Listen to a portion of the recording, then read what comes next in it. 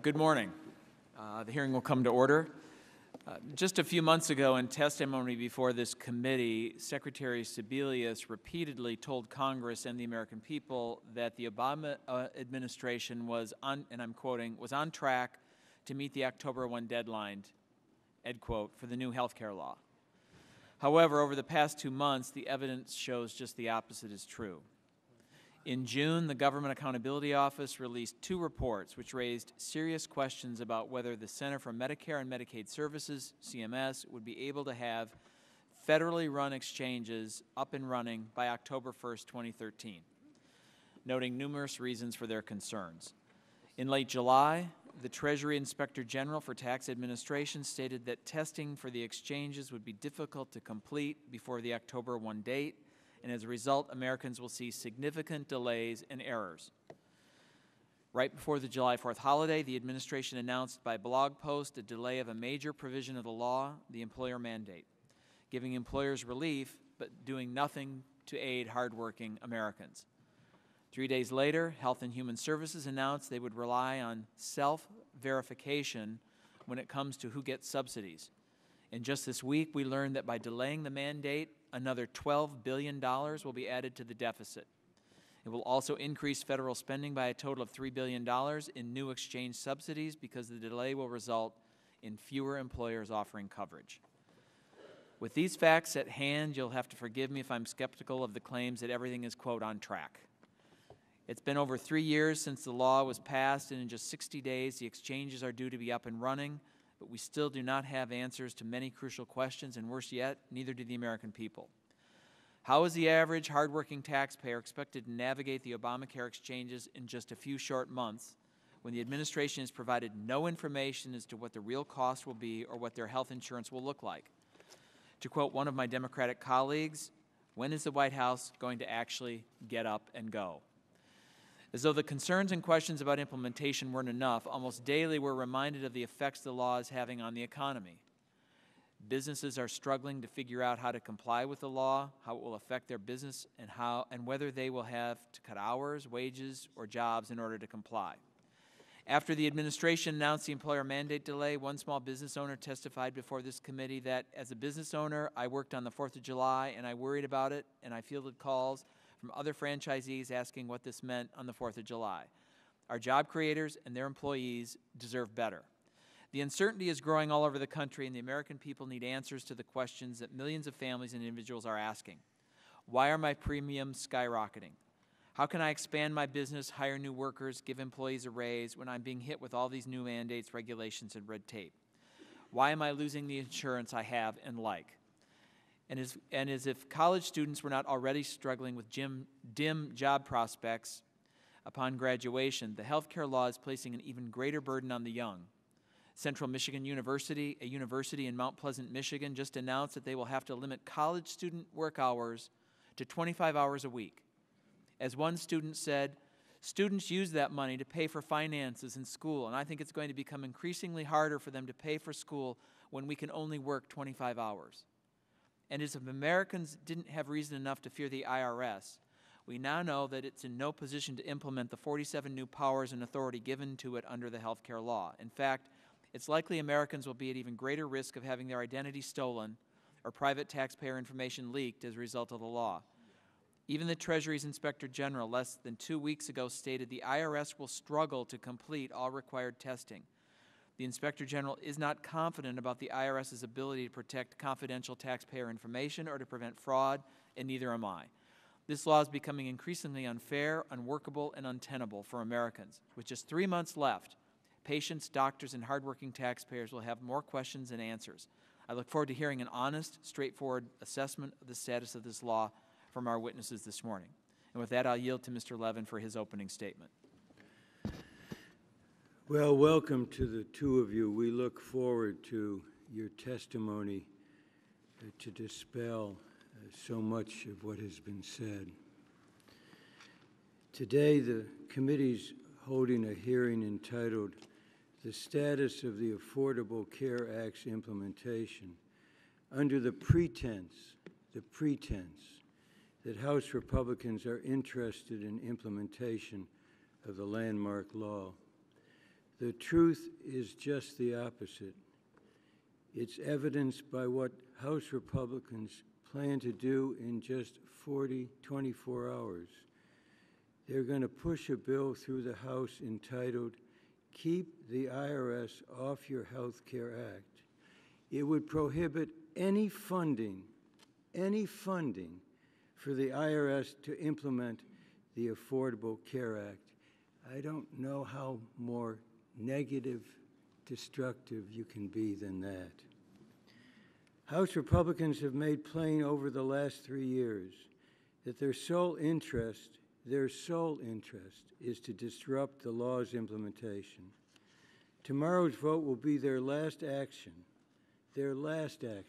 before adjourning for a 5-week recess, a fitting sign-off for a conference whose singular obsession with the health law's repeal over the last 3 years has come at the expense of so many other issues that are critically important to American families and the overall economy. By the time they leave here Friday for summer recess, Republicans will have voted no fewer than 40 times to repeal Obamacare. The Republican mission is clear. Don't implement, destroy. How else can Republicans explain why they've occupied so much time and wasted countless taxpayer dollars on 40 repeal votes that stand no chance of being enacted, while refusing to go to conference to enact a budget into law? How else can they explain why they have leaned on outside organizations, including the National Football League, to discourage them from helping to educate Americans about current law, health insurance opportunities, and assistance that will be available through the marketplace? And how else can they explain why they have worked so hard to discourage states from expanding their Medicaid programs, even when fully federally funded, which will prevent millions of the most vulnerable Americans from gaining access to health care coverage? At every turn, Republicans have chosen the path of disruption, and it's so vividly on display this week as they have sought to deny the Obama administration funding needed to implement. How can you say you're interested in implementation when you try to destroy the funding? If Republicans were truly interested in the Affordable Care Act's implementation, they would inform their constituents that a simple 3-page application awaits single Americans purchasing insurance on the exchange, and that neither, and I emphasize this, and I hope the witnesses will speak to this, and neither the IRS nor the Department of Health and Human Services will have access to medical records or other personal history. Instead, what do we see? Scare tactics and other misguided efforts to convince constituents that applying for health care coverage will be time-consuming and cumbersome. We've known for quite a while the Republicans have no interest in ensuring that Americans understand what even Speaker Boehner himself has acknowledged, and that is ACA is the law of the land. Their only interest is to misinform, misconstrue, and mislead the American public about ACA. Even conservative Republican Senator Ted Cruz chastised the Republican effort in the House this week. He said, and I quote, "There are a lot of politicians in Washington who love empty symbolic votes. The House has voted, 39, 40, 41 times? I can't keep track, to repeal Obamacare. Those votes were by and large empty symbolic votes that had zero chance of passing," end of quotes. The problem is, in a sense, they're not symbolic. They're part of a destructive mission. So thank you to both of you for coming today. And all of us look forward to your testimony we're sure that you will tell the facts and tell them emphatically. I also want to ask unanimous consent that the following article from the American Enterprise Institute's Norm Ornstein be inserted in the record. Without objection. Thank you, Mr. Levin. Now it's my pleasure to welcome our two witnesses, both of whom bring a great deal of experience and hopefully a good amount of answers from the administration. First, I'd like to welcome Gary Cohen, the Deputy Administrator and Director for the Center for Consumer Information and Insurance Oversight, or CCIO, at the Centers for Medicare and Medicaid Services. And second, we will hear from Daniel Werfel, the Principal Deputy Commissioner and Deputy Commissioner for Services and Enforcement at the IRS.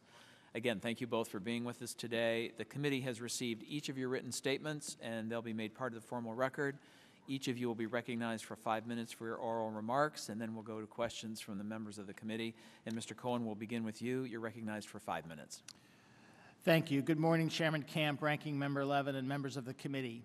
Since the Affordable Care Act became law, CMS has been hard at work implementing the law's strong consumer protections that hold insurance companies more accountable, give consumers more coverage options, and improve the value of that coverage. And of course, it's not just CMS that's hard at work implementing this law. Thousands of people all across the country are hard at work to make sure that Americans will receive the benefits of a transformed health insurance market. They are employees of health plans who are designing new products that provide greater value and security to consumers. They are the staff at state insurance departments who are reviewing those products to make sure that the rates charged are fair and reasonable. They are people in communities in every state all across the country who are preparing to help people enroll in coverage beginning in October. Most Americans receive health insurance in connection with their jobs, and for those Americans, particularly those who work for larger employers, the system has worked well. But for the approximately 15% of Americans who don't have coverage through their employer or Medicare or Medicaid or CHIP or some other government program, the system has been broken. Before the Affordable Care Act, many young people and those with low incomes could not afford health insurance, leaving millions without coverage. Women could be charged 50% more than men for individual insurance policies. Insurance was not affordable for many small employers because of the type of work that they do or because they have one worker with high medical costs. Now Americans are benefiting from some of the Affordable Care Act's insurance reforms. More than 3 million additional young adults under the age of 26 are covered under their parents' plans. Nearly 18 million children with pre-existing conditions now cannot be denied coverage. New scrutiny of health insurance rate increases has saved Americans an estimated $1 billion on their health insurance premiums. And in 2014, being a woman will no longer be a pre-existing condition. 2 months from today, the marketplaces will provide a new way to shop for coverage for the uninsured, those with pre-existing conditions, and individuals who currently buy coverage at high cost. On October 1st, Americans will begin shopping in the marketplaces, and they'll be able to fill out one application to purchase private insurance, qualify for premium tax credits and reduced cost sharing, or obtain Medicaid or CHIP coverage. Many of the Americans who will shop in the marketplaces have never had health insurance, so the process of selecting, applying, and enrolling in health coverage will be unfamiliar to them. To reach these populations, CMS is providing outreach, education, and enrollment assistance in a variety of ways. In June, we relaunched a new consumer-focused healthcare.gov website and a 24-hour-a-day call center to help Americans prepare for open enrollment and ultimately to sign up for private health insurance. Since then, thousands of consumers have contacted us via live web chat or our toll-free number, and healthcare.gov already has had over 1 million visitors. Consumers in the marketplaces will also be able to get in-person help from navigators, in-person assisters, trusted people connected to their community who can help them walk through the process of applying for coverage. They can also work with insurance agents and brokers, as is true in the market today, to select a qualified health plan. These insurance plans in the marketplace will be affordable. In fact, we are already seeing evidence that the marketplaces are encouraging insurers to compete for consumers on price. For the federally facilitated marketplaces, CMS has received qualified health plan submissions from more than 120 issuers. In 11 states, preliminary rates are lower than expected, 18% less than what the CBO estimated. In some cases, rates are lower than the current premiums consumers are paying today. And some states have released initial bids only to have insurers request to amend those bids to make them lower in order to be more competitive. This is good news for consumers, many of whom will be able to afford health insurance for the first time.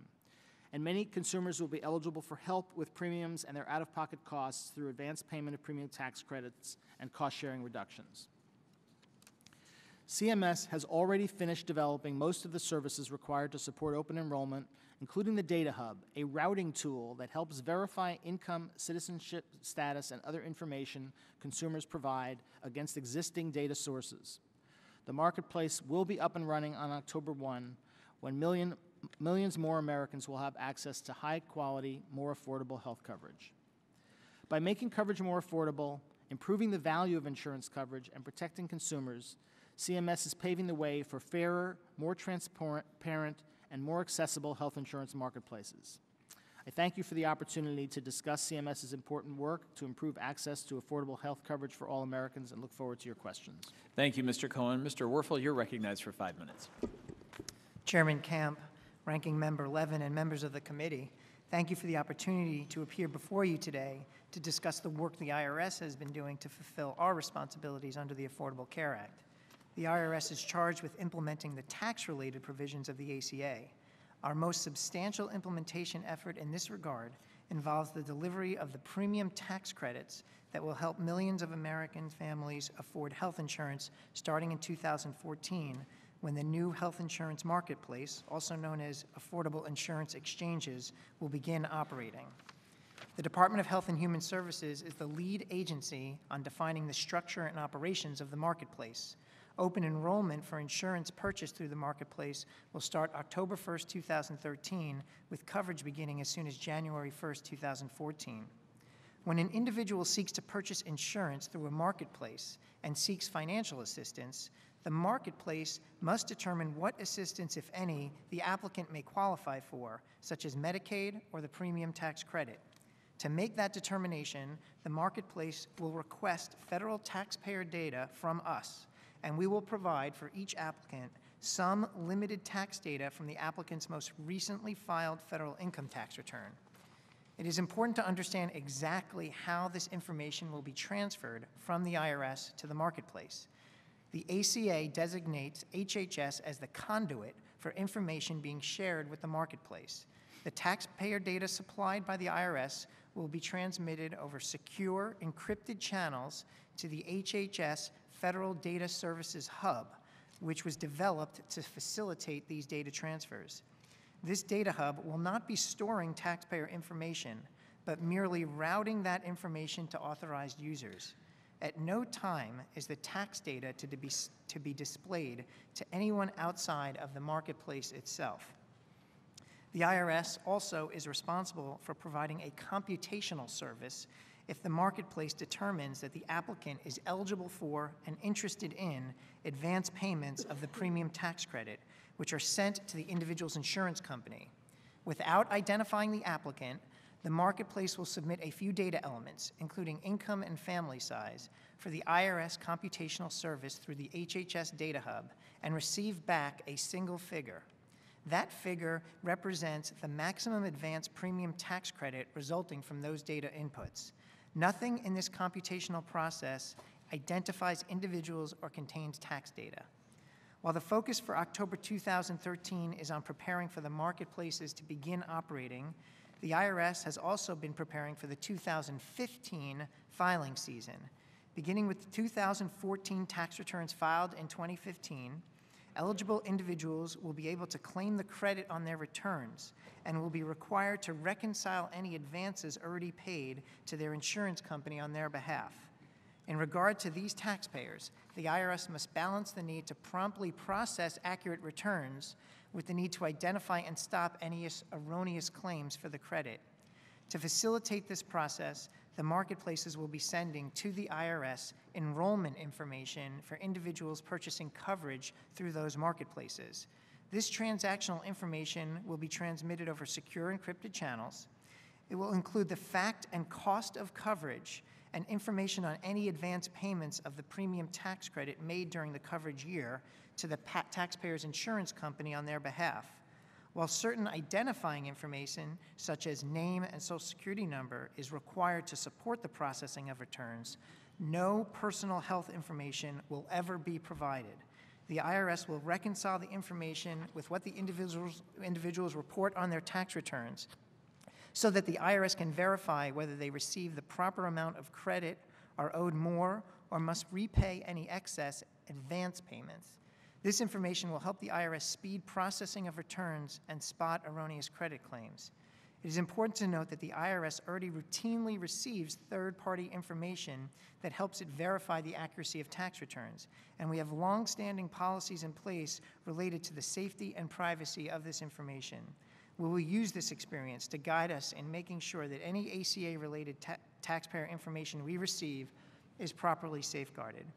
In addition to the data, tools, and systems that the IRS uses to battle tax fraud of all kinds, we have some particular tools for enforcing proper payments of the premium tax credit. As mentioned above, the marketplaces will be providing the IRS with key 2014 transactional data prior to the beginning of the 2015 tax filing season. Having this pre-positioned enrollment data will allow the IRS to more effectively detect erroneous claims for the credit. Chairman Camp, Ranking Member Levin, that concludes my statement. I would be happy to take your questions. Well, thank you both very much. Mr. Werfel, as you know, the committee's long been concerned about the integrity of the use of taxpayer dollars and the IRS's ability to control abuse of those dollars. In fact, one of the Treasury's inspectors general, and that is obviously the independent, nonpartisan watchdog of the IRS and the Treasury, has previously reported massive amounts of improper payments. And those are payments under the IRS's authority. In fact, a report last year by this nonpartisan inspector general estimated the IRS will issue over $21 billion in fraudulent tax refunds over a 5-year period.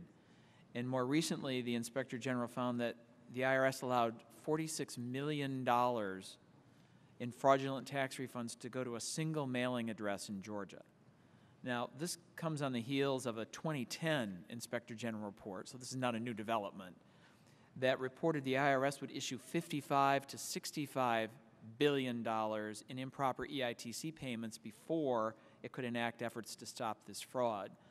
These are issues I've raised with your predecessor for a number of years as well, and obviously these facts are very troubling. Now, that same nonpartisan Inspector General testified, and I quote, "The IRS's existing fraud detection systems may not be capable of identifying ACA, or healthcare, refund or fraud schemes prior to the issuance of the tax refunds," end quote. Obviously, this is completely unacceptable, and I guess I would ask, how do you expect the American people to believe that their hard-earned tax dollars are going to be protected, and what are you doing about these long-standing, ongoing problems? And obviously the potential in the future, given the Inspector General's testimony.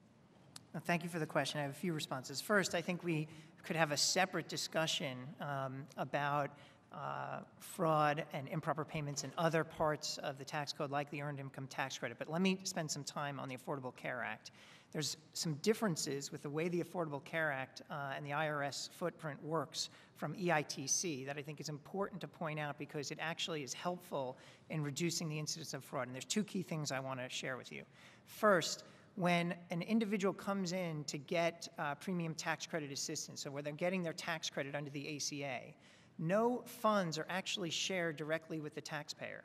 That money goes to the insurance company. So that individual is never receiving the money. They're getting an economic benefit, access to insurance and less expensive premiums, but different from EITC where they're actually getting the money. Here, But whether they qualify for the benefit will be up to them, right? Because now HHS has said they will self-authenticate or self-verify. They will say whether they qualify, correct? well, we're going to, as I mentioned in my opening remarks, we provide HHS and then they provide the marketplace taxpayer information about those individuals and their income level. So But that, at the time, that information will help validate what their income may be in the future based on having that historical information of what their taxpayer data says now. But I am correct on the self-authentication or self-verify that taxpayers will determine whether they qualify. I'll leave that question for Mr. Cohen, but let me add one. Mr. Cohen, am I correct on that? No, we are going to verify the income that of every person who applies for subsidies through the marketplaces. And we're going to do that through... But wait, just stop for a second. HHS announced that there's going to be a self-verification system. Did they not make that announcement? We're actually going to be coming out with some additional guidance today, I think, or tomorrow. Okay, but they did make it that clear. announcement.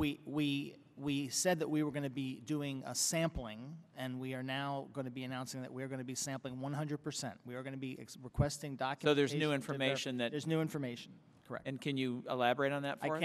I can. So the way it's going to work is people say, this is how much my income was, or is going to be.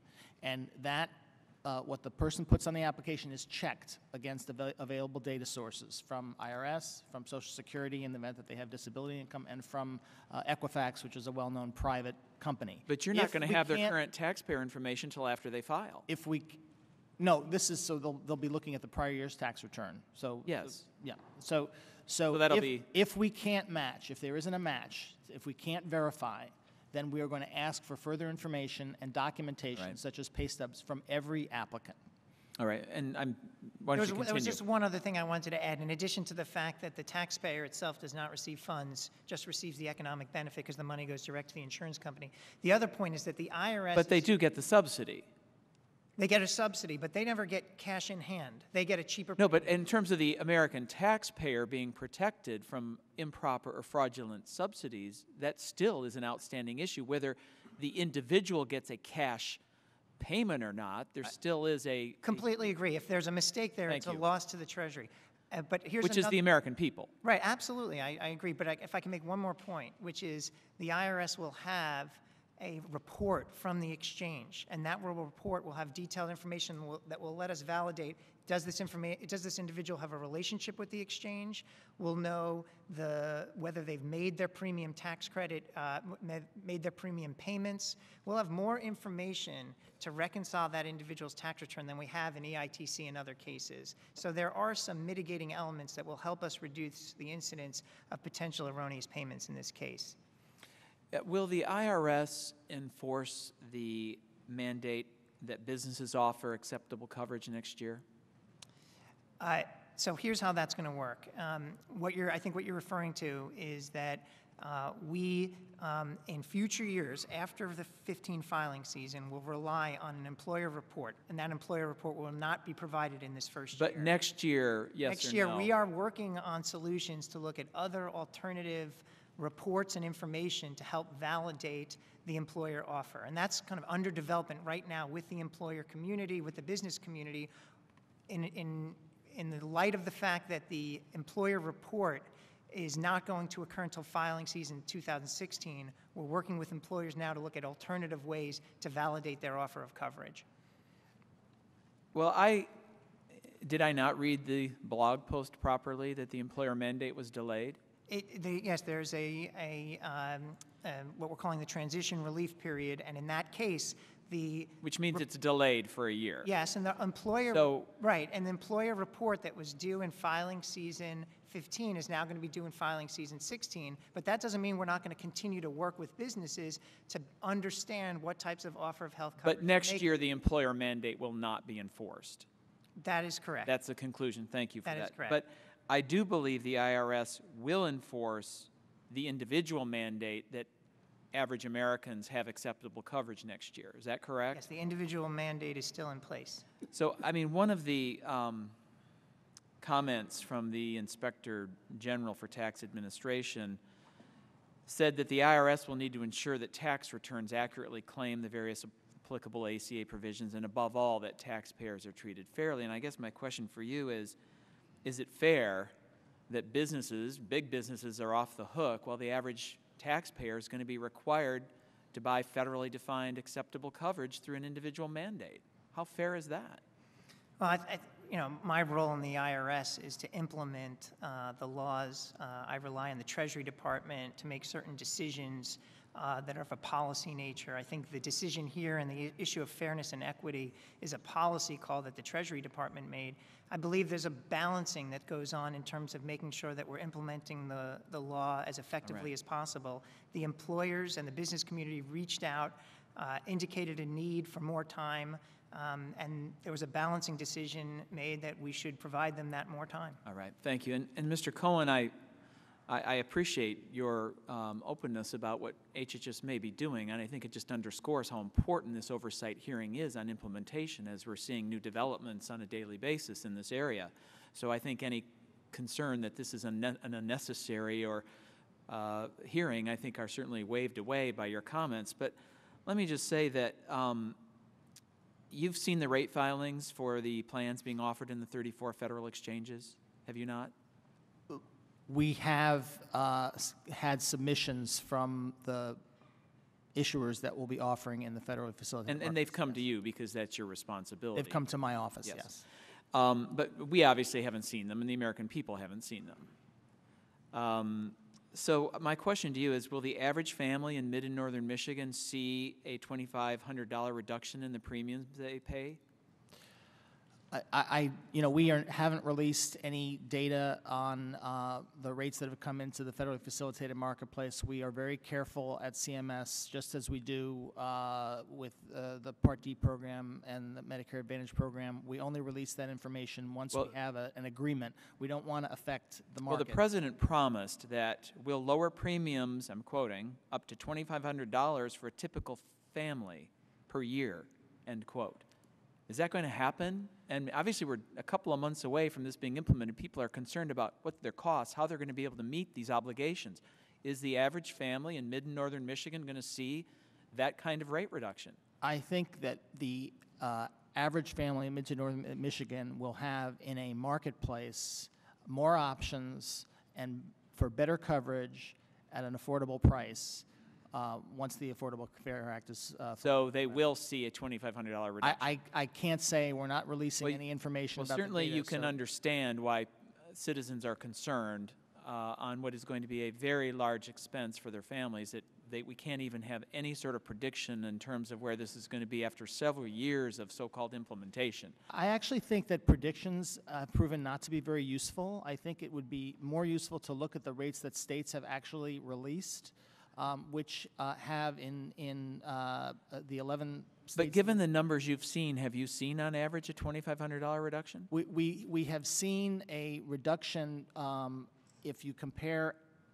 apples to apples coverage in a number of cases. Yes, we have seen a reduction. So the average family, you've seen a $2,500 reduction. I can't speak to $2,500 specifically. I mean, that's what the president promised. Well, I'm not sure that's exactly what the president said, but I'm quoting from him. Are you suggesting I'm not quoting him accurately? I'm not. I certainly suggesting hope anything. not. I am not suggesting that at all. I'm just saying All right. I'm not sure what the president said. All right. With that, I'll turn it over to Mr. Levin. Oh, well, here we go. President, I think, talked about up to. As long as you've raised Michigan, let me just tell you what's happening. 14 insurance carriers have now submitted to be participants in the marketplace in Michigan. 14. When Blue Cross Blue Shield has had 60, 70% a dominant role in the insurance industry in Michigan. That's a fact. And for Republicans who say they believe in competition, essentially that's what this marketplace is going to bring about for the citizens of Michigan, including in central Michigan. Mr. Werfel, if 209 is passed tomorrow and becomes law, would IRS be able to implement the Affordable Care Act? If my understanding of the law, we would not, because we would not have the ability to expend any resources to do our implementation efforts. Totally destructive. It won't happen. Let me ask each of you, if I might, will your agency be ready to go on October 1? Mr. Cohn? Yes, we will.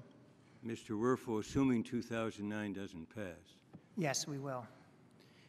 Will consumers be able to begin enrolling in the exchange or marketplace coverage on October 1?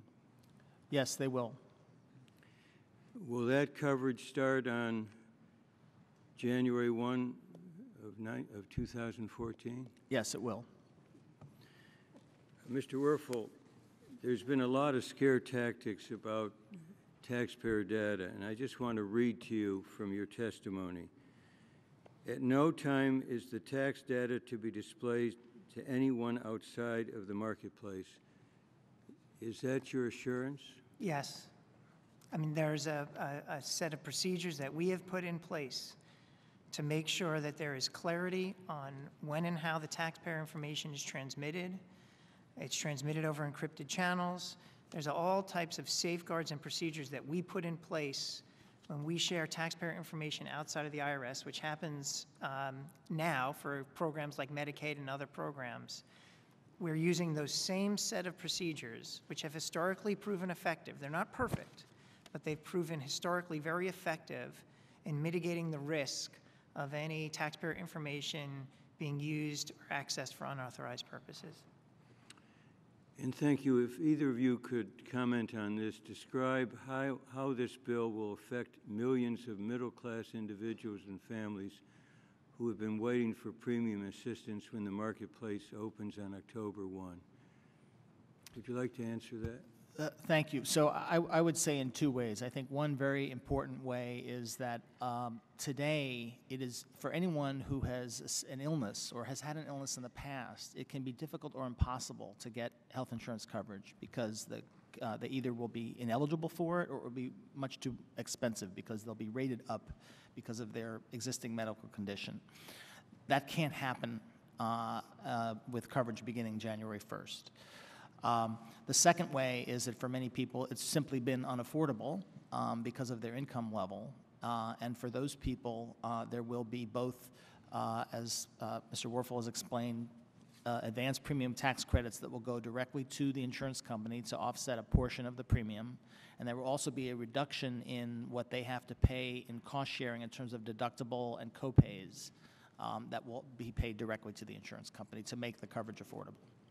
Thank you. I yield back. All right, Mr. Johnson's recognized. Thank you, Mr. Chairman. Mr. Cohen, the Supreme Court stated very clearly, quote, Americans have a choice. They can either buy government-approved health insurance or they can choose not to and instead pay a penalty. That choice is never mentioned in the application, is it? No, the application asks people whether they want to apply and whether they want to get financial assistance purchasing coverage. So, but it never says they don't have to do it if they don't want to. Well, it doesn't say that they have to do it either. It just is available to people who choose to come to the market. Fix that. The website, www.healthcare.gov, does not alert Americans that the Supreme Court says they have a choice. I don't think your website does that either, does it? I'm not aware, but it doesn't surprise me if it doesn't. I don't think it tells people that they have to either. I think it offers opportunities for people to Will purchase navigators insurance be in a private required to market. inform individuals that they do have a choice? They don't have to take the insurance if they don't want it? I think our goal is to get as many Americans insured in health coverage as we can, Congressman, because I think that that provides security to their families and help if they become ill. Well, how are Americans going to be told they don't have to do this if they don't want to? Well, I think there are folks out there who are probably telling them that, but I'm not sure that's my job. It is your job. Mr. Werfel, last week your employees who are a member of the National Treasury Employees Union sent a form letter for union members to send in to ask they be exempt from the exchanges. Why are your employees trying to exempt themselves from the very law that you're tasked to enforce? Well, I don't want to speak for the NTEU, but I'll offer a perspective as a federal employee myself and a federal employee at the IRS. And that is, we have right now, as employees of the government or the IRS, affordable health care coverage. And I think the ACA was designed to provide an option or an alternative for individuals that do not. And all else being equal, I think if you're an individual who's satisfied with your health care coverage, you're probably in a better position to stick with that coverage than go through the change of moving into a different environment and going through that process. So I think for a federal employee, I think more likely, and I can speak for myself, I'd prefer to stay with the current policy that I'm pleased with rather than go through a change if I don't need to go through that change. But if I'm an individual that doesn't have affordable health care coverage, or I'm unhappy with my coverage, then it's my understanding the exchanges would offer a competitive alternative to look at, and that might be something someone might want to pursue. But I think the IRS employees as a whole, I think what the NTU is saying is they're pleased with their health care coverage. They prefer to stay in their current health care coverage. Well, do they have to pay a penalty then for not taking government coverage? No, it's my understanding that the individual mandate would only occur if they're not getting coverage at all. If they opt for no coverage, then they would pay the individual mandate. Okay, I don't read it that way. Mr. Werfel, Mr. Cohen, I've got a question about fairness. Until July the 2nd, the administration was telling individuals who work more than 30 hours a week, we're going to make your employer provide your health care. If they don't, you can get health care and a subsidy in the exchange. Now, that's not true any longer for 2014. An employer does not have to offer coverage, so the individuals will have to go to the exchange in 2014 to get coverage. Many have already seen their hours slashed as businesses attempt to comply with the 30-hour rule, and it's kind of confusing and disrupting. The fact is Obamacare is not ready, and it is the American people who bear the burden of you not being ready. Is that fair for employers and their employees? Either one of you. Well, I would just say, first of all, that the requirement that employers provide coverage under the Affordable Care Act when it goes into effect a year from now only applies to larger employers, 96% of which provide coverage to their workers today. So the impact of that provision is actually quite small. Smaller employers were not subject to the employer mandate under the Affordable Care Act before, and they won't be next year. So there's a lot of misunderstanding about what this provision is and who it impacts. I think I would stop there.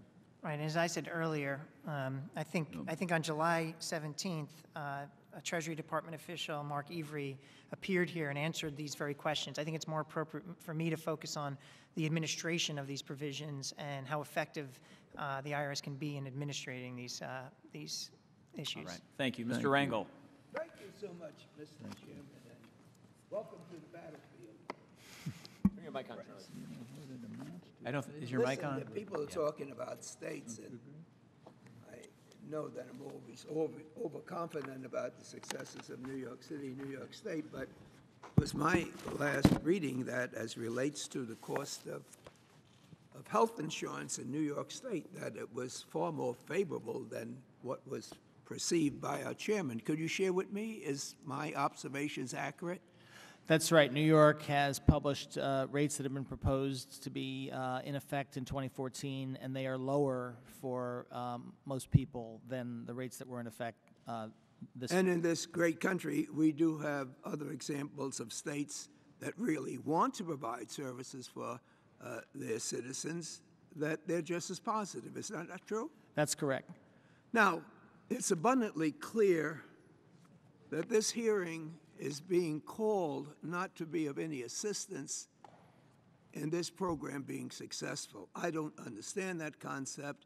In the winter of my legislative years, I've never seen such partisan attacks on ideas, especially one that provides for health care for Americans. It seems to me that it's our moral responsibility, but our legal responsibility to enforce the law. Is that to enforce the law? And that's what you two intend to do.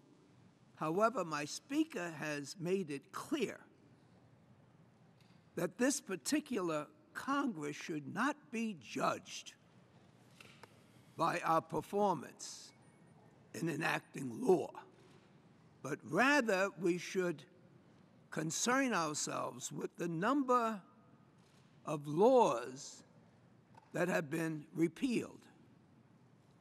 So while I do believe in the good intent of my Republican friends, I want you to answer the question: how can this committee help you to effectively do your job, which you by law have to do, if they tell you at this hearing that their position is not to help you, but to defund the resources that you need in order to do the job? What is your answer? Is there inconsistency in any question and ask how you're performing? If what they're going to produce is taking the money away, will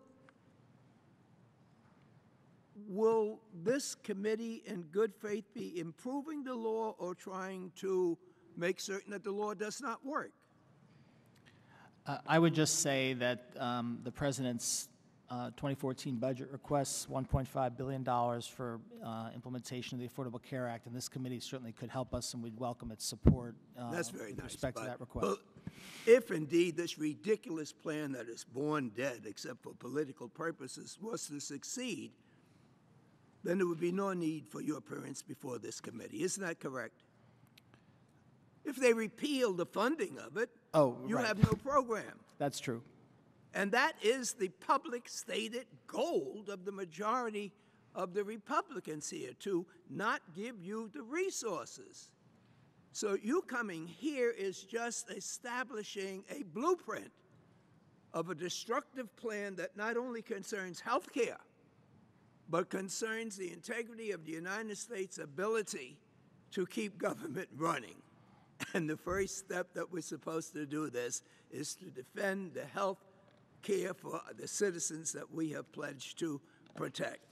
And so I hope that soon, Mr. Chairman, we'll have the Treasury here and other agencies that have obligations to see how I can be better understood how the majority intends to deplete the funding for health care and to stop the government from producing, and unfortunately not to have any plan to replace it.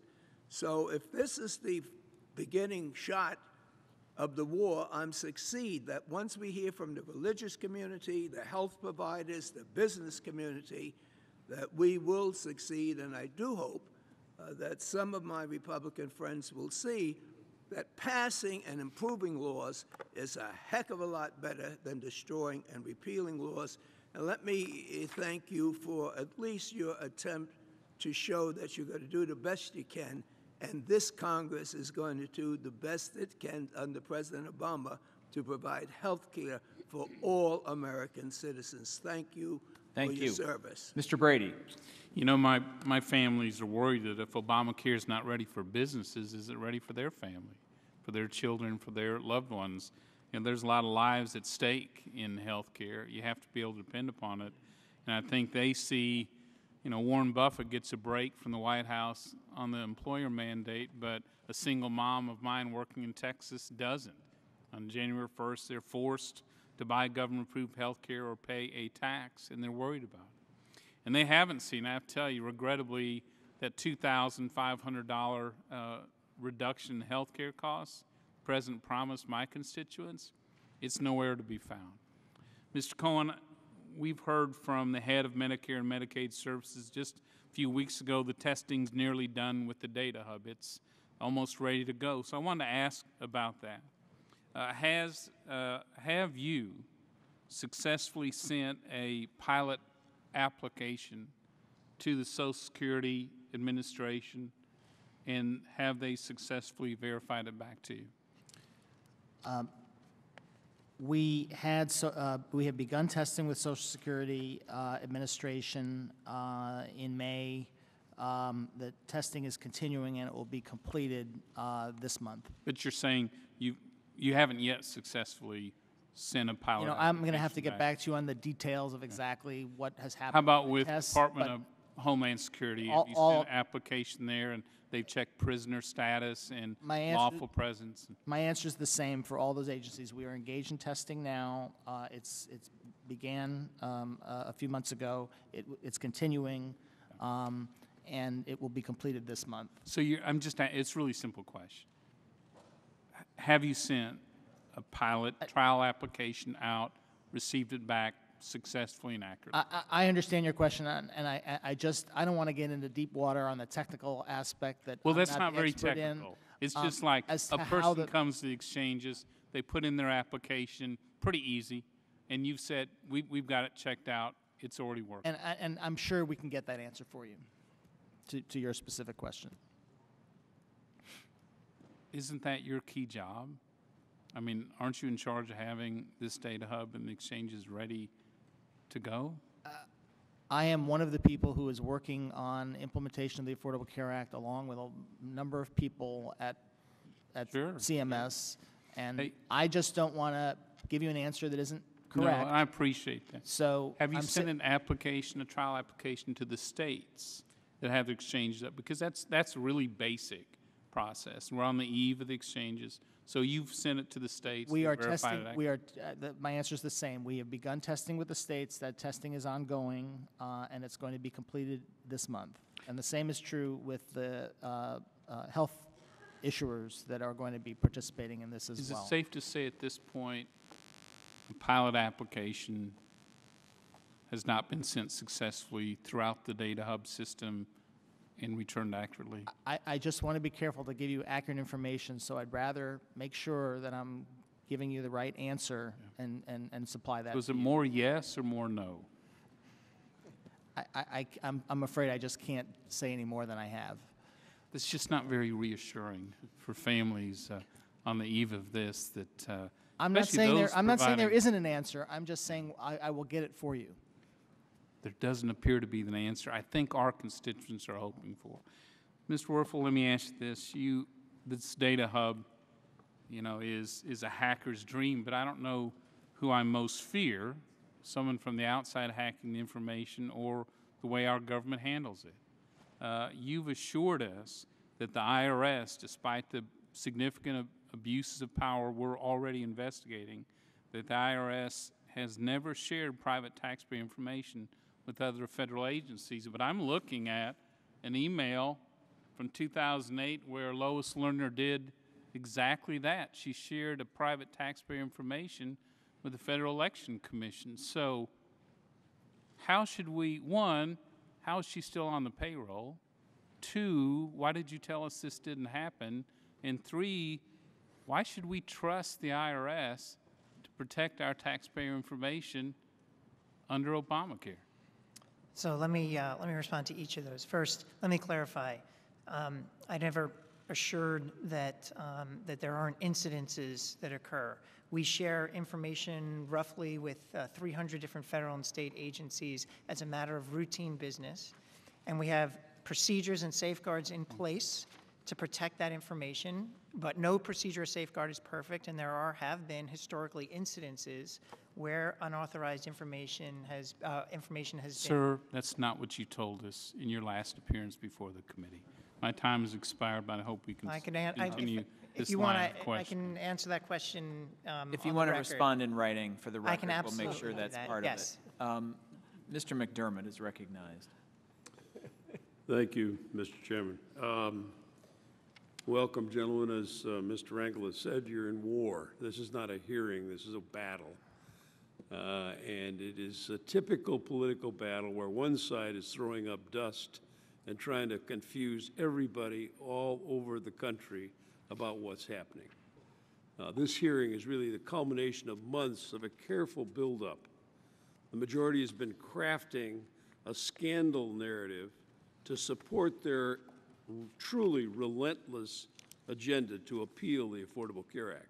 For 2 months, we've heard nonstop complaints against the IRS being corrupt and incompetent. Despite that, the only politically motivated act was the Republicans' request that the IG focus only on the treatment of conservative groups. They did not ask for a full study. They only asked for how did it affect their friends in the Tea Party. So today we're going to discuss whether or not the IRS and CMS are capable and competent enough to see the law through. And my colleagues already have thrown dust and mud at the wall to see if it sticks. None of it does. And what we're going to do tomorrow is the 40th fig leaf vote. Senator Cruz from Texas called these fig leaf votes to give people some cover when they go home so that people won't see they're absolutely naked. The truth about this Congress is that for 18 years, this committee has been functioning. 16 of those years were under the Republicans. We have never taken a vote in this committee on the Republicans on comprehensive reform. For all their talk, nothing has ever been tabled in this committee. Now, we tabled a bill here, and we passed it out under Speaker Pelosi. And they've been trying desperately for 5 years now to destroy it. And the question before us is whether the IRS is ready and able to collect your name, your family size, and income data to be used in a federal exchange hub. Not health status. They won't have anything about anybody's ingrown toenails in this report. There's no prescription drug history that the IRS is going to have, or the health care provider's name, just the data they collect from their average database of putting on the tax system in this country. Name, how much you make, how many people in your family. As far as CMS goes, they're ready. Exchanges, Medicare expansions will be ready to go. My state of Washington, we're going to have 80% registered by the 1st of March. We're already ready to go. And we've done an aggressive awareness campaign all along the West Coast, California, Oregon, and Washington. You watch. The rest of this dais is going to be looking and say, why can't we have that in wherever they're from? My constituents are already seeing an average of $500 a family in insurer rebates from parts of the ACA that are already working to hold insurers accountable for how they spend the premium dollar they take in. This is not an investigation in pursuit of better government. It is a desperate 11th hour attempt to stop a law that will help Americans. Hard for me to believe that people who have made no proposals are saying to their people back home, don't you dare sign up to this Obamacare. It's going to be awful for you. You're going to wind up, I don't know how you run for office telling people that you don't want to. And the proposal that's on the table here today is straight out of the Republican Party. Mitt Romney created it in Massachusetts, and at least one member on this dais campaigned nationally on this issue, saying that they're now against Romneycare as it's put nationwide. So I would like to hear what happens to the 50-year-old, the person who's got a $50,000 a year income when they go to the exchange. What will happen to them? They'll explain the process for people. You just have a few seconds remaining, so. Well, I think a person with a $50,000 income that's going to be too much income to be eligible for subsidies. So they can buy insurance through the marketplace. They can buy insurance through the existing healthcare marketplace outside the exchange. They'll have all the choices that are available to them. This is a private market solution to a pressing social problem. All right, thank you. Mr. Ryan. I enjoy following Mr. McDermott. I guess the new line here is that the majority is peddling a scandal narrative, that they're throwing something at the wall to see if it sticks. We had a gentleman from the National Organization of Marriage come here and testify how the IRS leaked their sensitive taxpayer information to their political opponents. We had a lady from a pro-life group in Iowa who told us how the IRS said, if you surrender your First Amendment rights to speak your views, then maybe we'll approve your application. That is not a phony scandal. That is a real scandal. No matter what our colleagues try to say to whisk this issue away, the government was intimidating people and targeting them based upon their political views. That's not phony, that's real. Now here, I want to actually ask you a question instead of giving a speech for 5 minutes and then asking a question, with 10 seconds to go. Mr. Cohen, is an adult child, meaning somebody under the age of 26, who has a parent with affordable employer-sponsored insurance eligible to receive a tax credit in the exchange? No. Okay, so let's walk through a scenario here. Take a young woman 25 years old, living in Milwaukee. And her mom and dad live in Chicago. And they have employer-sponsored health insurance. She goes to the exchange because her job in Milwaukee doesn't offer her health insurance. Right. And she gets the 3-page application for single people without employer coverage. The application says specifically, quote, single adults who aren't offered health coverage from their employer. There are no further questions about employer coverage. So she signs up. She gets a subsidy. It could be thousands of dollars of subsidy that she's not eligible for because her parents. No, you know, I may be wrong then. I may be incorrect in my previous My understanding of the law is that she is not eligible for a subsidy okay. if her parents' insurance covers this. But since you delayed the employer mandate, your data hub has no way of reconciling that record, so she's going to get a subsidy she's not entitled to or eligible for. Take a husband and wife living in Madison. The husband has been the person with the insurance for the family, but he's losing it because the company's not doing it anymore. He got his hours knocked down to 30 or something like that. The wife works at a job, and her employer does offer credible insurance, but she didn't take it because she never has before, and it's just another year, and she's not doing it. He goes and signs up for the exchange. He gets the subsidy. He gets Obamacare, but they're not eligible for the subsidy. But you have no way of verifying that. So what are you going to do? Are you going to make this person pay it back, Mr. Werfel? Because if I'm not mistaken, the law requires you to do so. And if we're not going to reconcile this record until maybe 2016, as you just said, so is that going to be 2 years of subsidies going to people that they're not eligible for? They didn't get it fraudulently. They just got it through confusion. Then does the law not require you to put a huge tax on their tax bill at the end of the day when you finally reconcile this data? And so then they'll get thousands of dollars of taxes clawing back the subsidy that they were not eligible for. Is that not what you will have to do?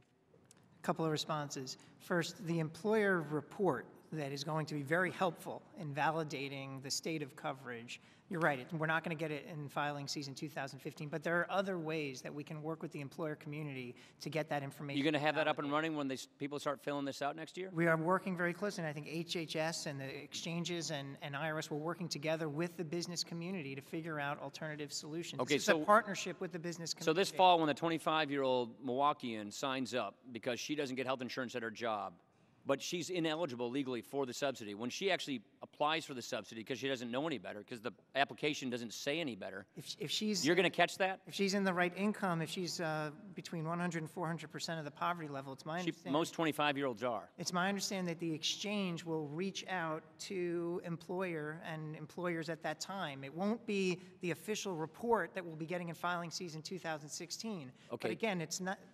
Let's say her parents live in Texas, and she's living in Milwaukee. This exchange is going to see all of this. It's going to figure all this out. You've delayed the employer mandate, and you're going to reconcile this record. You're going to make sure that she doesn't get a subsidy she's not entitled to? I'm saying that we're working on solutions. IRS is working on solutions at the back end. The exchanges are working on solutions. Let me get it this way. Yep. Let's say you don't catch it. Do you not have to hit her with a tax liability to claw back that subsidy that she didn't get? Let's say you don't catch it, and she gets the subsidy she's not supposed to get. You have to hit her with a tax to claw it back at the end of the day, correct? If we find that there's a problem, that she got a credit that she shouldn't have gotten, if we do that, and we might be able to do that by working with the employer community. I'm just saying, then assume we will, but there'll be a cap. Depending on her income level, and I can walk through that with you, there's protection for those individuals in those cases where we would cap the amount that we would claw back. But you know, I would just say, I don't know why anyone who could get free insurance, free to them insurance through their parents' policy would choose instead to go on the marketplace and pay for insurance, even if they get a subsidy. I guess we'll just have to hope, won't we? No, it's not a question of hope. It's a question of logic. All right. Mr. Neal. Thank you, Mr. Chairman. Mr. Chairman, has the majority devised a way that we'll be able to vote on this during the August break? If the gentleman would like us to, I'm sorry. Well, I mean, we could do perhaps proxy voting or internet voting or early voting in anticipation of September. I think that the game plan here is to get to the 40th and the 100th time before implementation. I think Mr. Roskinkowski was the last chairman that allowed proxy voting. You seem to work better, by the way, than what we're experiencing here. I must tell you that, Mr. Chairman. Mr. Cohen, to follow up to Mr. Rangel's questions about what we're witnessing in New York and in some of the other states, would you care to expound, and I'll give you some time to talk about the trend line that you're witnessing? Yes, thank you. HHS put out a report recently that captured the 10 states in the District of Columbia, and since then we've seen Maryland, that have made public the rates. And that's a matter of state law and procedure that they make those rates public when they're filed. On average, they were 18% below what the Congressional Budget Office estimated premiums would be in the marketplace beginning in 2014. In all cases, they were, what our analysis shows are affordable, particularly when you then take into consideration the subsidies that people will be eligible for that will help pay for a portion of those premiums. So what we are seeing is in states where there is a relatively competitive market with a number of carriers that are offering coverage in the market, the marketplaces are offering new opportunity, new transparency, new competition that is having a very positive effect on rates. In addition, we have seen overall health insurance costs and premiums are going up at a much lower rate today than they have been in decades. That certainly has been the case in Massachusetts, despite some of the acrimony that has developed in terms of the overall argument. There's been a stability that has settled in, and you'll read stories from time to time indicating that this has changed or that's changed, but by and large, the satisfaction rate in the state of Massachusetts based upon Governor Romney's plan, working incidentally with the Democratic legislature, that came to the conclusion that you could, on a state-by-state experiment, stabilize health care costs. And I can't emphasize enough that when you have almost 3/4 of the people in the state who regularly suggest that they're satisfied with the plan, I think you've got a good model there to build upon. I agree. Thank you. Yes. Thank you, Mr. Chairman. Thank you. Mr. Nunes. Thank you, Mr. Chairman. I'm a little concerned at Mr. Warfel's inability to answer Mr. Ryan's question. I want to yield to Mr. Ryan to follow up on his question that Mr. Warfel couldn't try answer. to be brief. I don't think you understand the law you're in charge of executing and enforcing. The clawback, as you describe, where you limit how much a person pays back, that's only a person who is eligible for a subsidy if their income changes in the year in which the subsidy takes place. But if a person, this is your law, if a person gets a subsidy they're not eligible for, which clearly will be the case if your major enforcement tool, the employer mandate, is not in place, the law requires you claw back 100% of that subsidy through which they were not entitled to. Yeah, So- I apologize. I mean, the hypothetical that you gave had a lot of moving pieces, but you're correct. Okay, somebody have gets to- a but subsidy I they're not think- eligible for. But one question I have is, we've discovered that this individual got an inappropriate subsidy, so we've made some connection with their employer to learn that information. Which will be 2015 at the earliest. We could learn it in 2015. We'll get the official employer report in 2016. Either way, we're going to make the efforts All right, so to 2 years. validate the fact of coverage for each individual that's receiving a subsidy. So somebody will get 2 years of a subsidy that they signed up for unknowingly, that they got, which the law does not make them eligible for. You will have to tax that back in 2 years' time to all of it. Well, That is the law, correct? We're going to help the individual at the front end where they're filling out their taxes and then we're navigating through the exchange to understand whether they have an employer-provided plan. I think you've already that answered would the block question. them If you're from not, the tax if you don't credit. have an employer mandate and you don't have the tool in the data hub, which you claim you need to have to verify this, you're going to have a lot of people getting subsidies they're not supposed to get, and then you're going to hit them with a big tax bill in about 2 years to claw it back because the law requires you to do that. I yield back to Mr. Nunes. Free money. Mr. Cohen, do you foresee any additional Obamacare provisions that may not be ready for implementation? No. Do you see any more grants, granting any more waivers to employers or companies that come and petition for another additional time or a waiver? No. None. No. You're not going to give any waivers to any companies, any unions? Well, But what you mean by waiver is telling someone that they are not required to follow the law, that I'm charged with implementing, the answer is no. Okay, thank you. Mr. Warfel, will the IRS need to access Americans' healthcare records in order to enforce the Obamacare tax? No.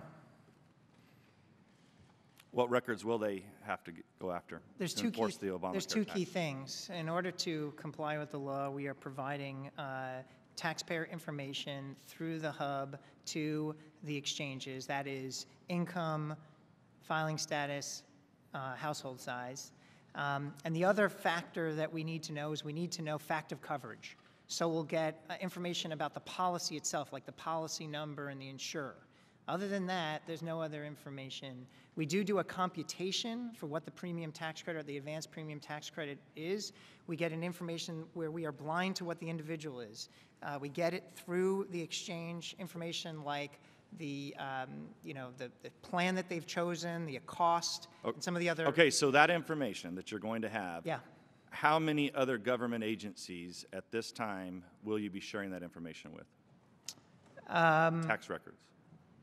I don't know. I will answer the question this way. We currently share taxpayer information with roughly 300 federal and state agencies under existing laws and regulations without the ACA. The ACA will add additional entities that will receive this information, in particular the exchanges, both the state and the federally run exchanges.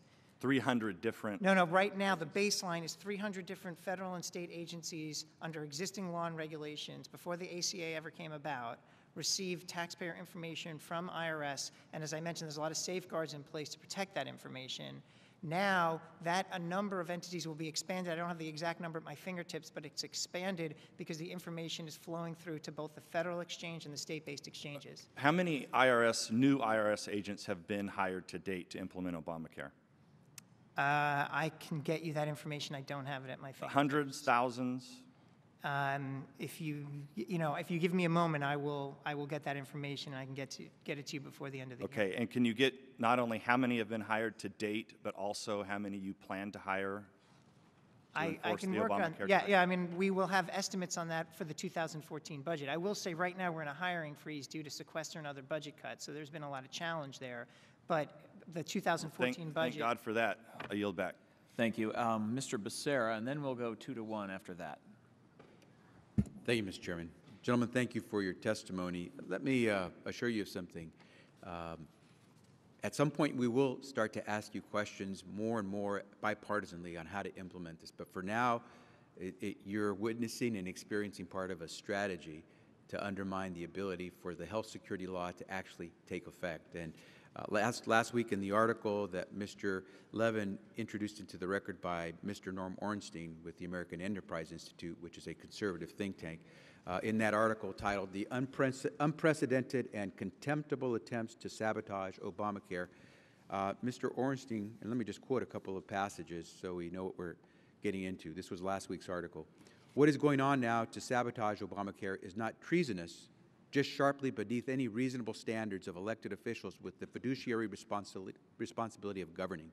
He goes on to say, "To do everything possible to undercut and destroy its implementation of the health care law, which in this case means finding ways to deny coverage to many who lack any health insurance, to keep millions who might be able to get better and cheaper coverage in the dark about their new options, to create disruption for the health providers who are trying to implement the law, to threaten the even greater disruption via a government shutdown in order to blackmail the president into abandoning the law, and to hope to benefit politically from all the resulting turmoil is simply unacceptable, even contemptible."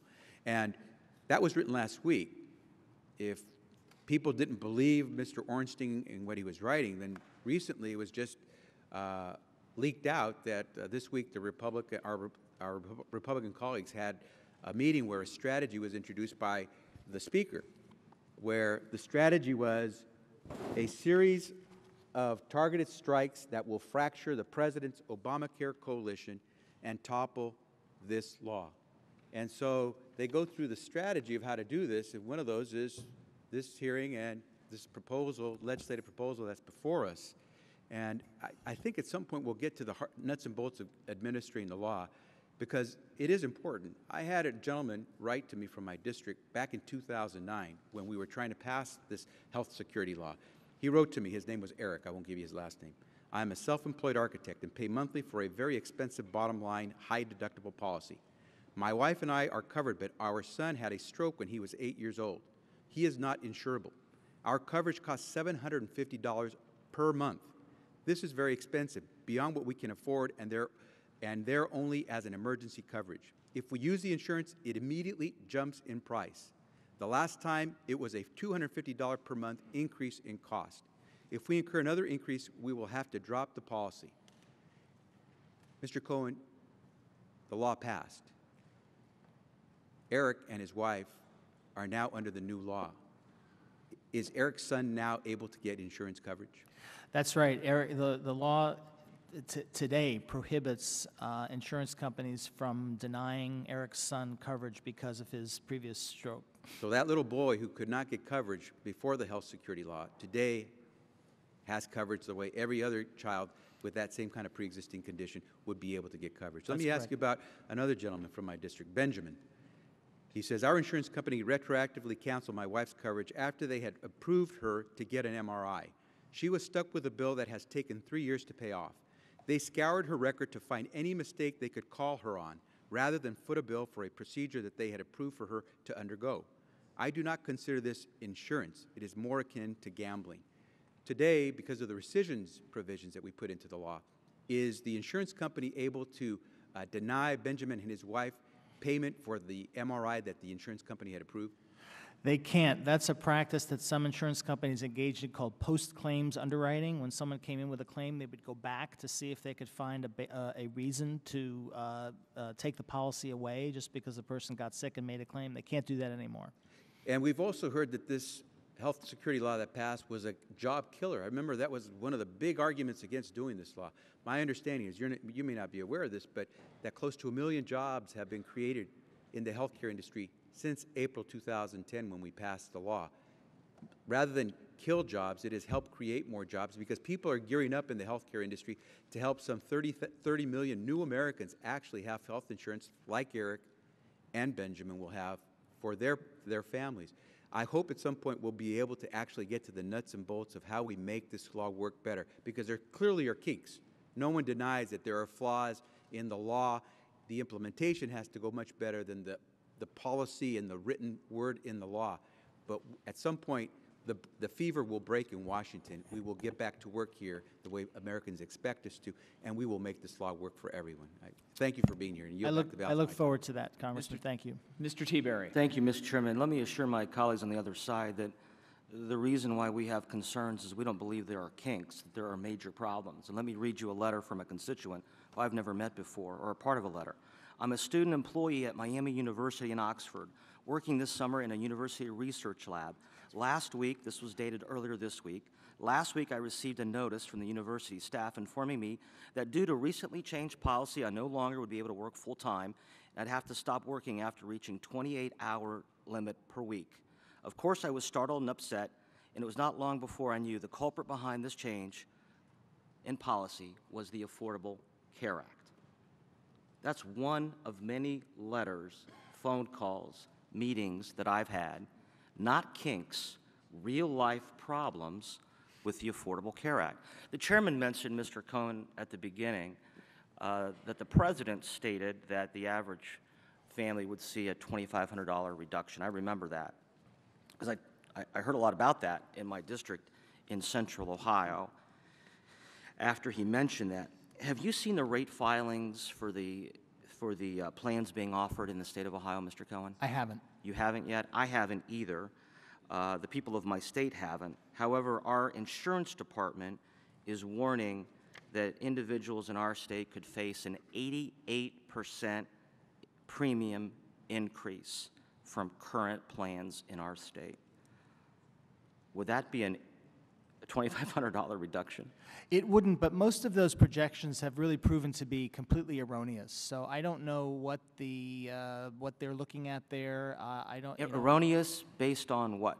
erroneous on whether you're making a real fair comparison between the type of coverage that people will have, beginning in 2014 and whatever coverage that they had today. So what the insurance department has said is apples to apples. Basically, if you have a plan today offered by Blue Cross Blue Shield that is a standard plan, you will, in the exchange, see a standard plan that will go up about 88%. Wouldn't that be a way to?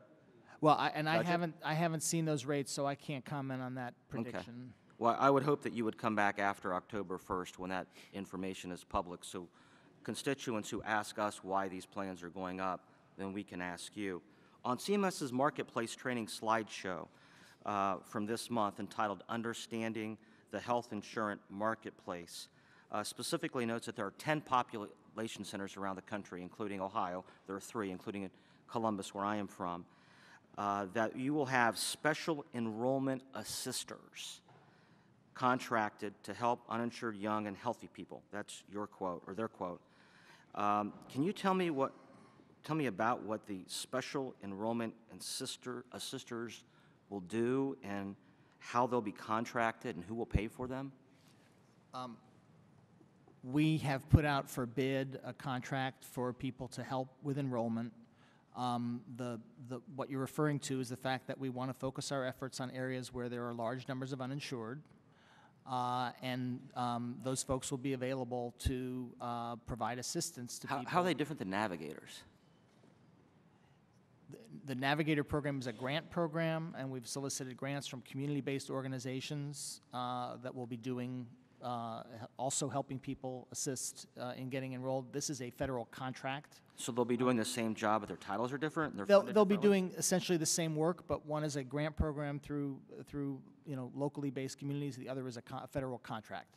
So also on the website, and try to clear up this confusion for me, I found references to navigators, non-navigator assistance personnel, in-person assister, special enrollment assister, consumer assistance programs, certified application counselor. Do they have different roles?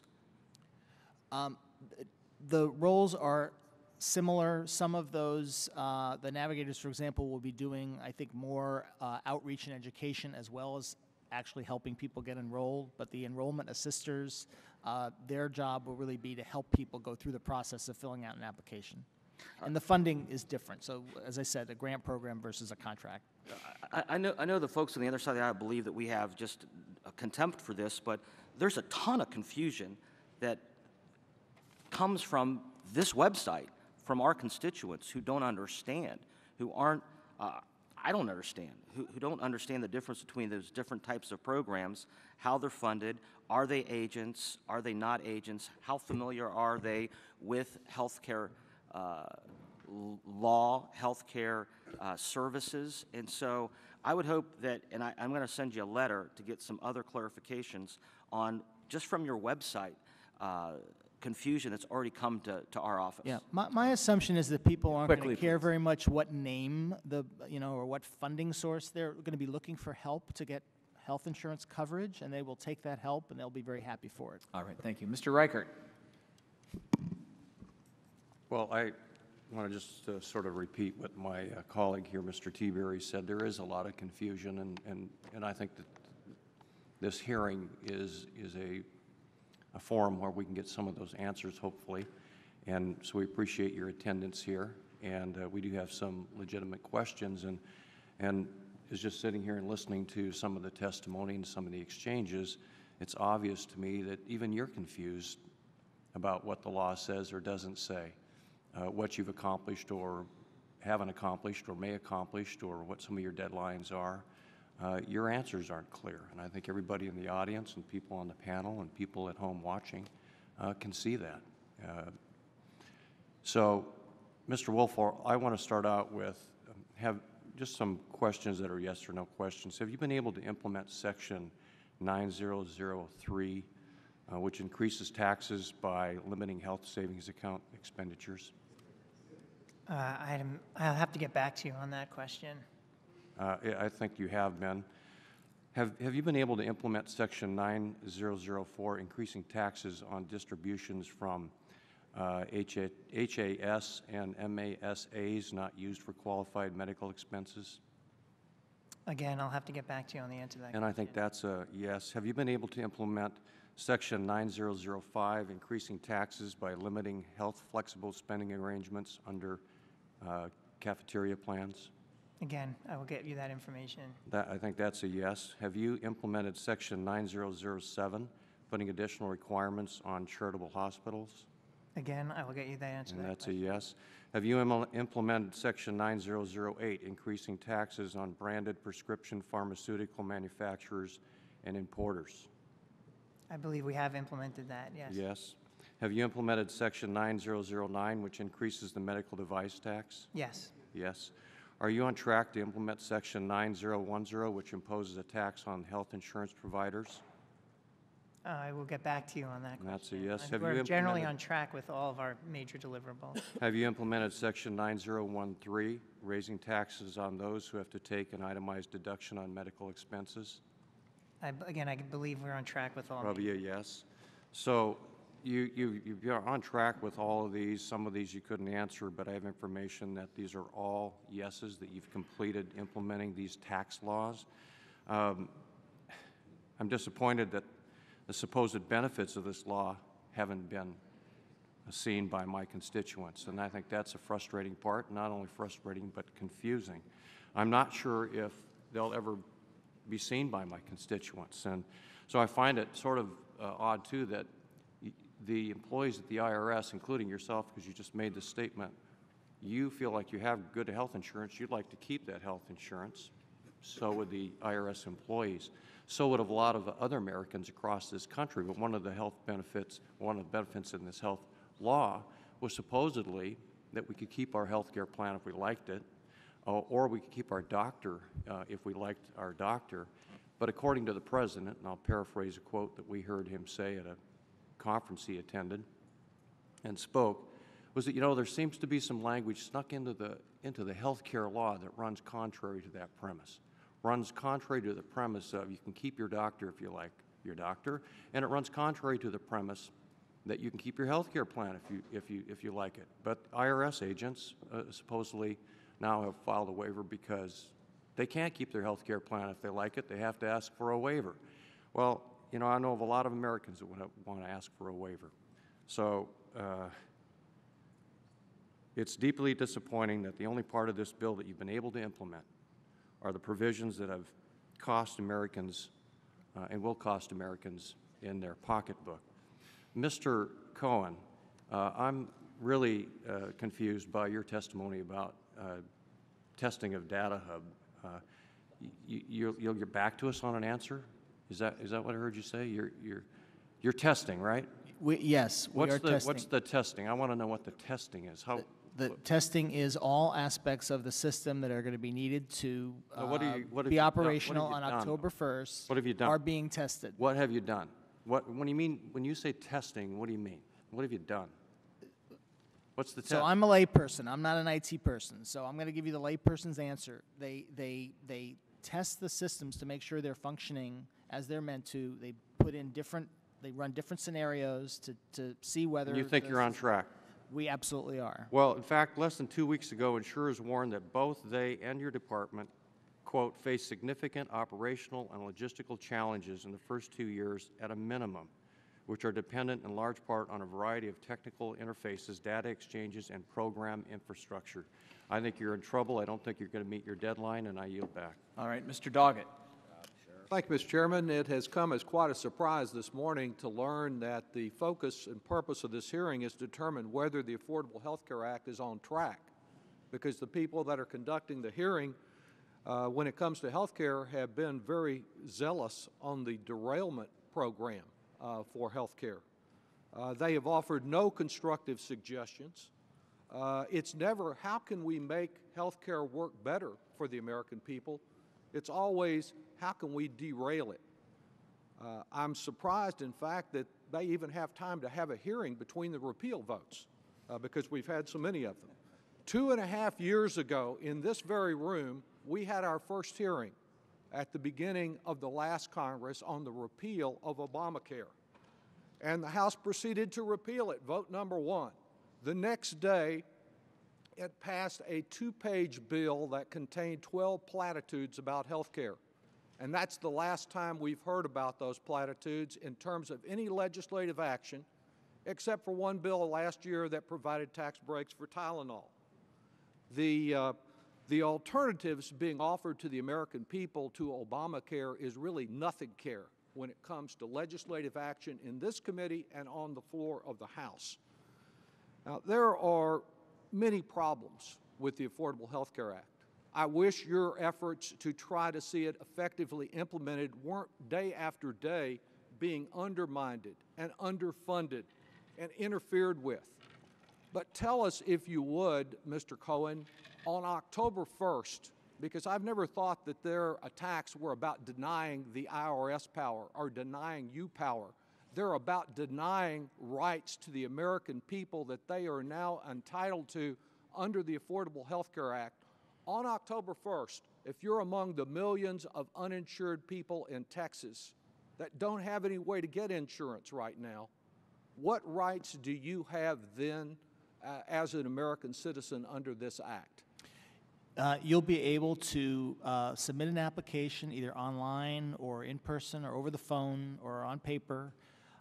You'll be able to determine whether you're eligible for a Medicaid or CHIP on the one hand, or a subsidy in the form of an advance payment of a tax credit on the other. You'll be able to shop and choose a private health insurance plan that you want to enroll in, and beginning in January, payments you'll have to make a premium payment, but in addition, that amount of that advance premium tax credit will go directly to the insurance company and help pay for that coverage. And if you're working at a lower wage job, you're entitled to a premium tax credit to assist you in getting health insurance that you haven't been able to get up till now. That's right. I had a woman a while back at a Relay to Life gathering come up to me in tears because her sister had breast cancer. And when she went to get treatment, she learned she only had $25,000 of treatment to get radiation and chemotherapy to treat that condition, and they wouldn't let her begin the treatment because it was going to cost so much more than that. Right. What happens to a woman like that who was left as a victim to the fine print put in there by her insurance company that she knew nothing about as a typical insurance purchaser? What happens to her under the Affordable Care Act that they want to derail? So even those provisions are in effect even today and have been since September of 2010.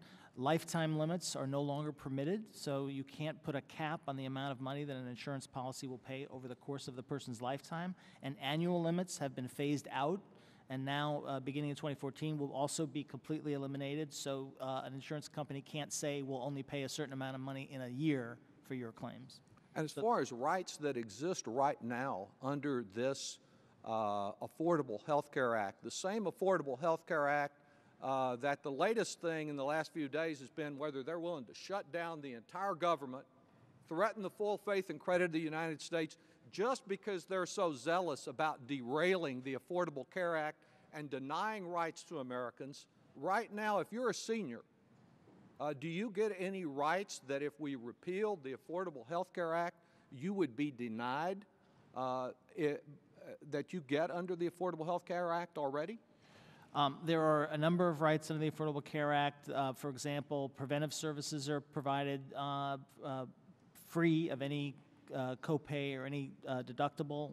That's just an example, so people can actually get the kind of preventive care that they need to keep themselves healthy. And prescription drugs, are there any benefits that if we repealed the Affordable Health Care Act, seniors would be denied that they have today? The so-called donut hole was closed by the Affordable Care Act, so millions of seniors have saved money as a result and of the solvency of Medicare would be reduced also by almost that answer will have to be Thank the you. end of it. Thank you. Dr. Bustani. Thank you, Mr. Chairman. I'm glad to see that my colleague from Texas recognizes that there are many, many problems with this health care law. I'm certainly aware of it. With 30 years of clinical experience in medicine, certainly aware of the problems attendant with this law. Mr. Werfel, Mr. Ryan pointed out a number of problems that are going to occur because of the delay in the employer mandate or the employer reporting requirements, and you know, the propensity for overpayment of subsidies, possible fraud, abuse, and so forth. And yet, Treasury had 3 years to come up with the regulations on how this would work on these reporting requirements. And obviously, the department has failed to date to come up with an adequate approach to this, hence the delay. So is there a problem with the statute? I know you're in charge of implementing. The burden is on your shoulders to implement this. But I know you've had some discussion with Treasury on this. Is there a problem with this statute? I don't think there's I'm not aware of a particular problem with the statute. We are working with the insurer and employer community to understand how best to implement the legislation through regulation and other reporting requirements. But 3 years, it's been 3 years, some very smart lawyers working on this, and you referenced, I believe you said earlier, alternative methods to validate. I mean, can you give us any indication of what those alternative methods will be, or is there any hope that you can implement this?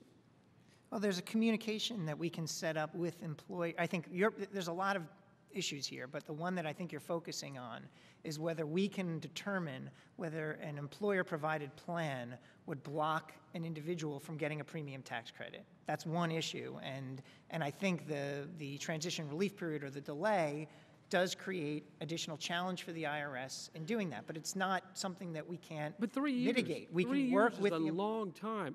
When did those discussions begin? I mean, I know you're relatively new in the position. Were you brought into these discussions from day one? Not from day one. The first I learned about it was in late June, that this issue was under consideration, but my staff had been consulted before then because we're constantly consulting IRS staff to understand what are the administrative impacts. And in this case, we looked at the administrative impacts and we determined that we can work with the employer community to get other sources of information from them to do the job of determining whether there was a sufficient employer offer. Did the IRS recommend the delay? No, not that I'm aware of. Okay. Were other agencies or departments involved in those discussions, or did they recommend the delay? I think it's my understanding that HHS and Treasury discussed the issue. I'm not sure where who in the government recommended the delay. I do understand that the employer community came in and we received comments that they preferred we take more time, delay the provision, and work through some key issues. I think the employer community would like to see that employer mandate go away, but when were you informed of the delay? I think it was announced in a blog post on July 2nd. Were you notified earlier? It was late June. I think it was around June 21st that I learned of it. Okay. Who told you? My recollection is I was in a meeting with the Treasury Department on a bunch of issues, and this was on the agenda, and it came up, and I understood that this decision was in the works and was being made. Okay. Well, obviously, we need to do more oversight, and I take issue with our colleagues on the other side of the aisle who think this is all a charade and a joke. We're trying to do oversight, and we're trying to understand what the problems are, and obviously, there are plenty of problems, and this is just one of them. One other question on a different subject. Over a year ago, I asked then Acting Commissioner Steve Miller to provide all documents with regard to the application of the decision about premium subsidies and whether or not they would apply to federally created exchanges. We haven't gotten those documents yet. I would like you to commit to me to get those documents to us surrounding that IRS decision because it seems to run counter to the statute. Could you get that to us before September? I was not aware of that document request. I commit to you that I will look into the issue and get back to you as soon as possible with the time frame. I mean, it's been a year, so, I mean, hopefully... Yeah, I just have to look into it. I know staff have done work. I hope staff have done work on that. I would like that information before we get back in September. Understood. Thank you. Would the gentleman yield? I'll yield with a little Dr. time. Bustani has the time. Yeah, I'll Yes, yield. that's what I meant. Thank you so much for your comment. You indicated that this was an oversight hearing, which you had a response. I asked the gentleman, is it your intention to improve the law as it relates to so-called Obamacare or the Affordable Care Act? I believe your purpose, to improve it? Reclaiming my time, I believe the law is so deeply flawed, I favor repeal and All replacing right. it. Time has expired. Mr. Roscom's recognized. Thank you, Mr. Chairman. You know, this reminds me of this scene at the end of the first Indiana Jones movie where Indiana Jones goes in and he's talking to the guy from the government, and Indiana says, where's the Ark? And the guy from the government at the end of the movie says, we've got top people working on it. And then the next scene is the Ark of the Covenant going into a giant government warehouse somewhere. And this exchange a little bit today, what I've heard from you is basically saying, we've got top people working on this. So, Mr. Cohen, when you were asked by Mr. Brady a couple of minutes ago about the nature of the test, when you distilled down what you actually said to him and to Mr. McDermott, we've got top people working on it. Mr. Werfel, That's not what I said. That's not what I said. I paraphrase it, and it's my not what I Mr. said. Werfel, when you were asked a couple of minutes ago by Mr. Ryan about the clawback, you basically said, don't worry, we've got top people working on it. And we have had an expectation in this committee that's actually been driven fairly low by previous witnesses. Previous administration witnesses have come in with clear-eyed assurances that everything was fine. Top people meeting deadlines, everything's AJ squared away, no problems at all. And yet today, we hear in the exchange that you had with Mr. Levin, and that's your prerogative to have an exchange with Mr. Levin. He asks you questions, you say, yes, we will. He asks you questions, yes, they will. All right, so my expectations are fairly low, but the best predictor of future conduct is what has happened in the past. So, Mr. Cohen, here's my question. You're at CMS. It is a universally accepted fact that the payment rate, the fraudulent and error payment rate at CMS on Medicare is about $40 billion. It's known as pay and chase. GAO says that. The Attorney General of the United States, Eric Holder, in a 2012 article in Forbes magazine, actually upped the number. He said it was much higher than that.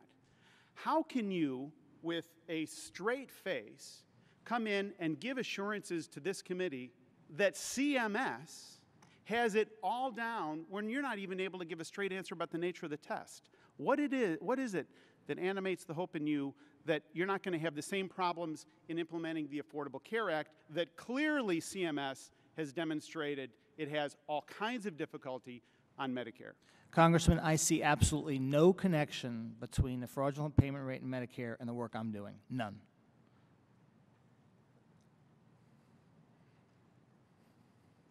Is that it?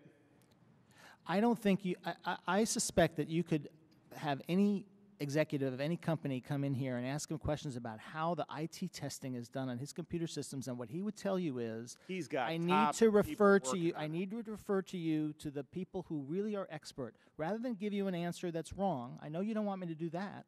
I gave you the best answer I can, which is I know that we have testing going on, and I will get back to you with response to the specific question that Mr. Brady asked, and I'm happy to do that. Thank you for doing that. So the question is, what is it that animates your hope that the activity of your agency, that everybody says has this type of fraud rate? You agree with that, don't you? I don't work on the Medicare program, so I'm You're not aware of the with GAO report? You're not aware of the Attorney General's assertions about fraud in Medicare? That's not my job, so Okay, then I'm focused on my job and doing Here's what some I news. need to do. You ready for some news? Here's the news. Your agency has all kinds of trouble as it relates to Medicare fraud, Medicaid fraud, error in payment rates. And what you've basically said is, we're good. No, We've what got I've it said is under I see no control. connection between those issues and the issues that I'm dealing with. None. All right, let me ask you a different question. You said earlier, and I jotted it down, you said earlier that the impact on the employer mandate delay is quite small. If it's so small, why hasn't it been fixed in 3 years? I said that it was small because of the number of employees. 96% of the larger employees who would be subject to the employer mandate already offer coverage. So the number of employers who don't offer coverage who would be subject to the mandate is relatively small. But it's a fairly complicated problem that you haven't been able to fix yet, right? It's not my responsibility. It's What is your Treasury responsibility, Department's. Mr. Cohen? My responsibility is to implement the provisions of the Affordable Care Act that, as it relates to the private insurance market, that are under the law given to the Department of Health and Human Services. That's my responsibility. And I It's can not the see employer mandate. You've got top people working on it. All right. I yield back. Okay, Mr. Pascrell is recognized. Welcome to guerrilla warfare. Mr. Cohen, Mr. Werfel, thank you for being here today. I know you're answering to the best of your ability. I would imagine, Mr. Cohen, and correct me if I'm wrong, since we're all here to help implement affordable health care for all American citizens, certainly not to undermine the program that is law, has been vilified by the Supreme Court in terms of mandates. We're certainly not here to undermine it. We're here to help implement it.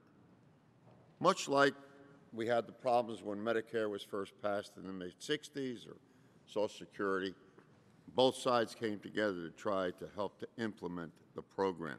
So, if health care costs grew slower than the rest of the economy for the first time in more than a decade, and the proportion of requests from insurers to state regulators seeking approval of double-digit premium increases in private health insurance plummeted from 75%, correct me if I'm wrong, in 2010 to 14% so far in 2013. That's correct. Now, my question is this.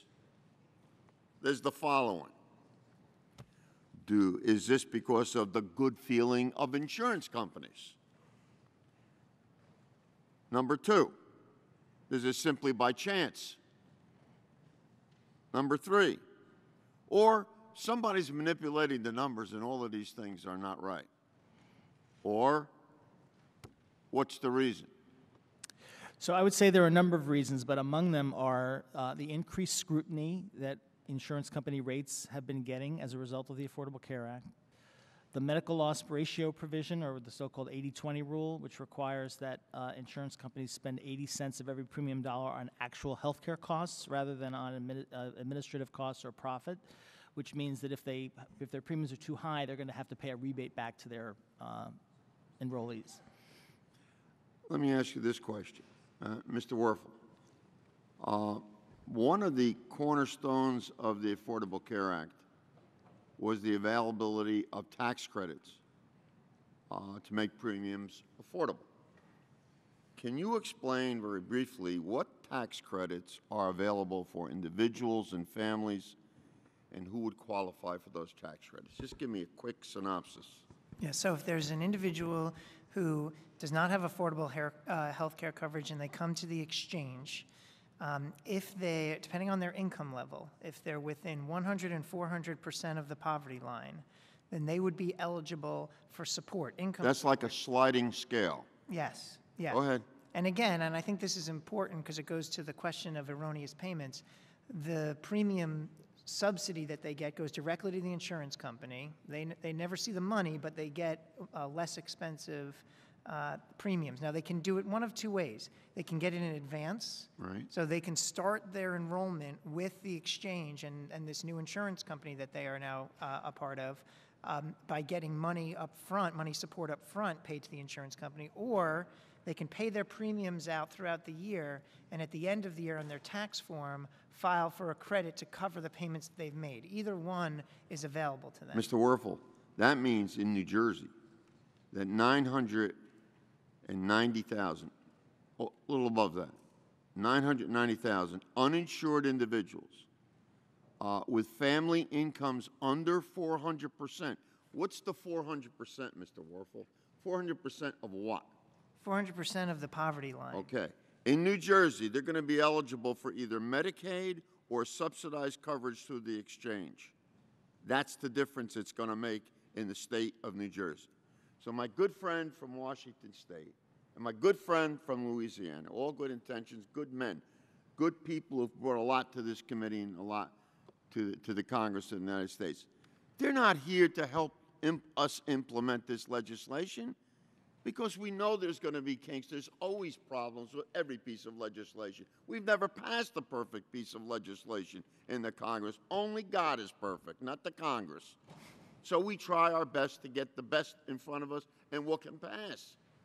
That's where we are. Why aren't we helping each other trying to get this done? I can't answer that question. It's a mystery to me, because they've never denied any of the positive data that we put before, anybody's put before, with the results of what's happened with ACA already. Never denied any of those facts. Gentleman's not time one has fact. expired. Well, Mr. you're Gerlach giving is people recognized. more time on the other side. Mr. I only Gerlach took 30 seconds. Thank you, sir. Mr. Gerlach. Thank you, Mr. Chairman. Mr. Chairman, first of all, I'd like to ask for unanimous consent to offer into the record an August 1st, 2013 letter from the National Treasury Employees Union. Without objection. Thank you.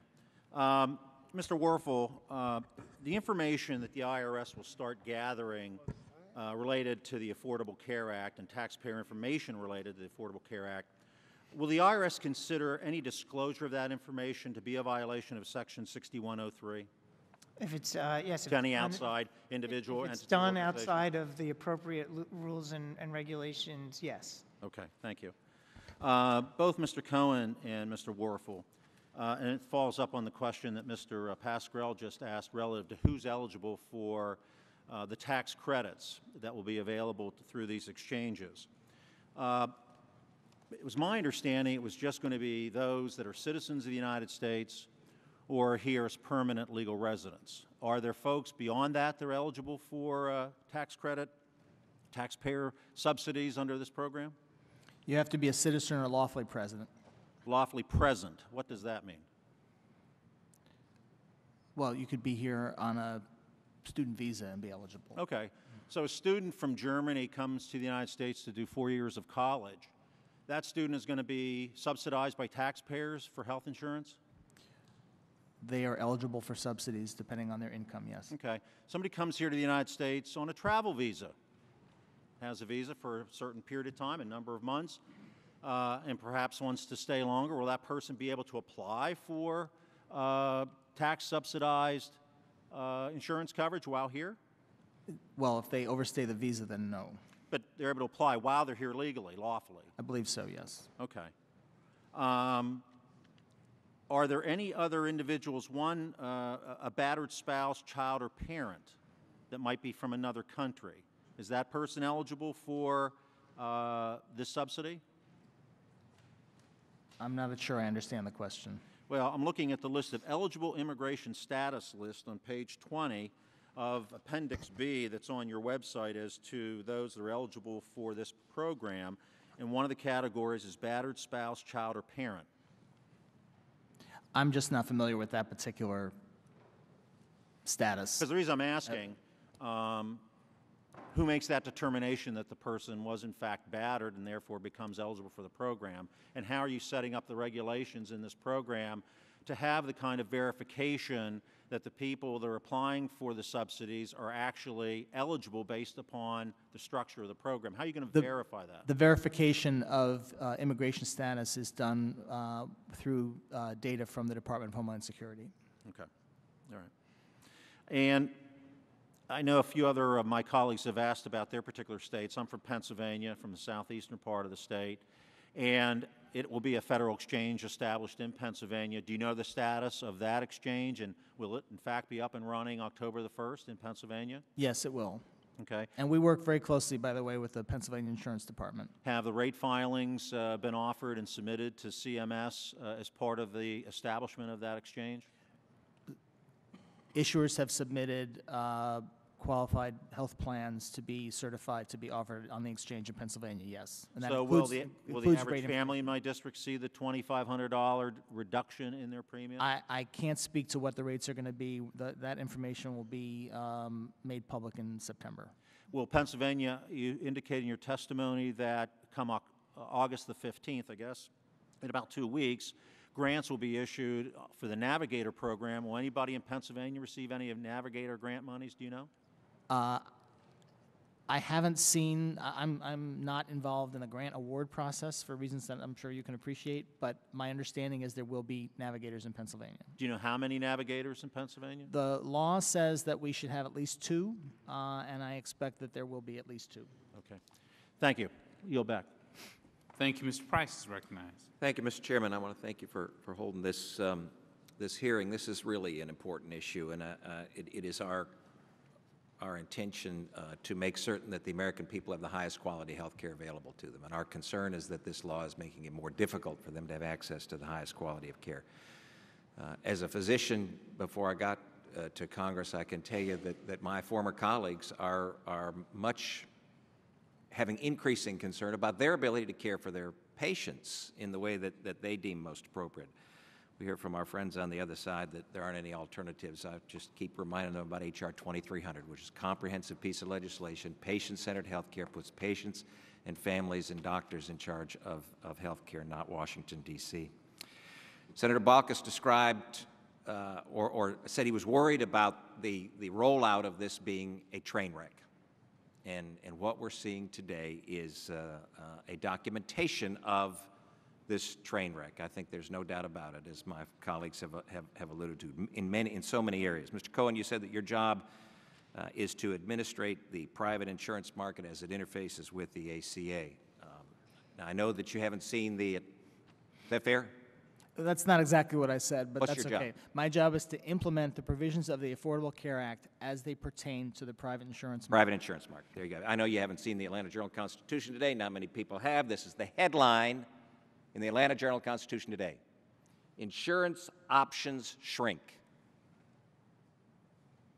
Subheadline, Georgia online marketplace to offer fewer choices for some consumers. Parts of the state are going to have one insurance company. One. Aetna and Coventry have announced that they're pulling out of the individual market for the exchanges. That's not the way this was supposed to work. Clearly, access to care, access to coverage is being limited in the state of Georgia, and I suspect it's true in other states. No, that doesn't follow. That doesn't follow though, because the Mr. Cohen, there are areas of our state that will have one insurer offering coverage in the exchange. That's not an option. That's a demand. That's a dictate. That's forcing individuals into one program. Let's get to cost. We had a stakeholder call yesterday with CMS and HHS highlighting that the exchange in the state of Georgia is on track. Their words, on track. State Insurance Commissioner, Mr. Hudgens, has sent a letter to Health and Human Services Secretary Kathleen Sebelius stating that some rates in our state are increasing up to 190%, 98% higher than those plans currently available in the state. So if the state exchange is on track, is this how it was supposed to work? Are we supposed to have 198% increases for individuals in our state for the purchase of health coverage? Is that the plan, Mr. Cohen? It's not, but I don't know what Commissioner Hudgens is referring to, so I can't comment as You've seen the rate filings for our state, haven't you? I have not seen the rate filings for Georgia. Your office has seen the rate filings for The rate filings have been filed with us, yes. So I would urge you to please check the rate filings for the state of Georgia. And the fact of the matter is that costs are going up for individuals, not $2,500 decrease for families, as the President promised the American people. Mr. Werfel, you said many of my constituents are real concerned about the IRS and the activity that's gone on so far, and you were here earlier and documenting the concerns that you had about targeting organizations that were applying for tax-exempt status, about the potential leaking of donor information to other groups. And we've got huge concerns, and we'll continue this conversation about donors that were providing resources to those organizations then being targeted for audits. You said no personal health information will ever be disclosed. That's what you said today. We don't have any access to personal health information. I suspect if you were here a couple years ago, you would have said that no targeting of tax-exempt groups or donors will ever occur. So you understand the concern that we have. I want to ask a question about this whole issue of marketplace. You've said that the IRS shares information with 300 different agencies, and you've said it only will share this information with the marketplace. What's the marketplace? That's the exchange. So anybody that has access to information through the exchange will have access to taxpayer information? No, there's procedures and controls in place to make sure, for example, if someone's on a screen in the exchange working with this information, they won't have access to the raw taxpayer data. The only way the raw tax data can surface is if the individual taxpayer gives consent. Just like there were procedures in place to make certain that tax-exempt organizations weren't targeted. All right. Thank you. Mr. Crowley. Thank you, Mr. Chairman. Mr. Cohen, Mr. Werfel, are you both familiar with the word irony? Yes, sir. Yes. Can I enter into the record a definition? I got off the internet. The use of the words to convey a meaning that is the opposite of its literal meaning.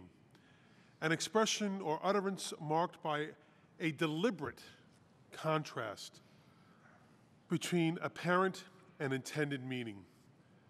The hearing notice we received, a hearing on status of the Affordable Care Act implementation.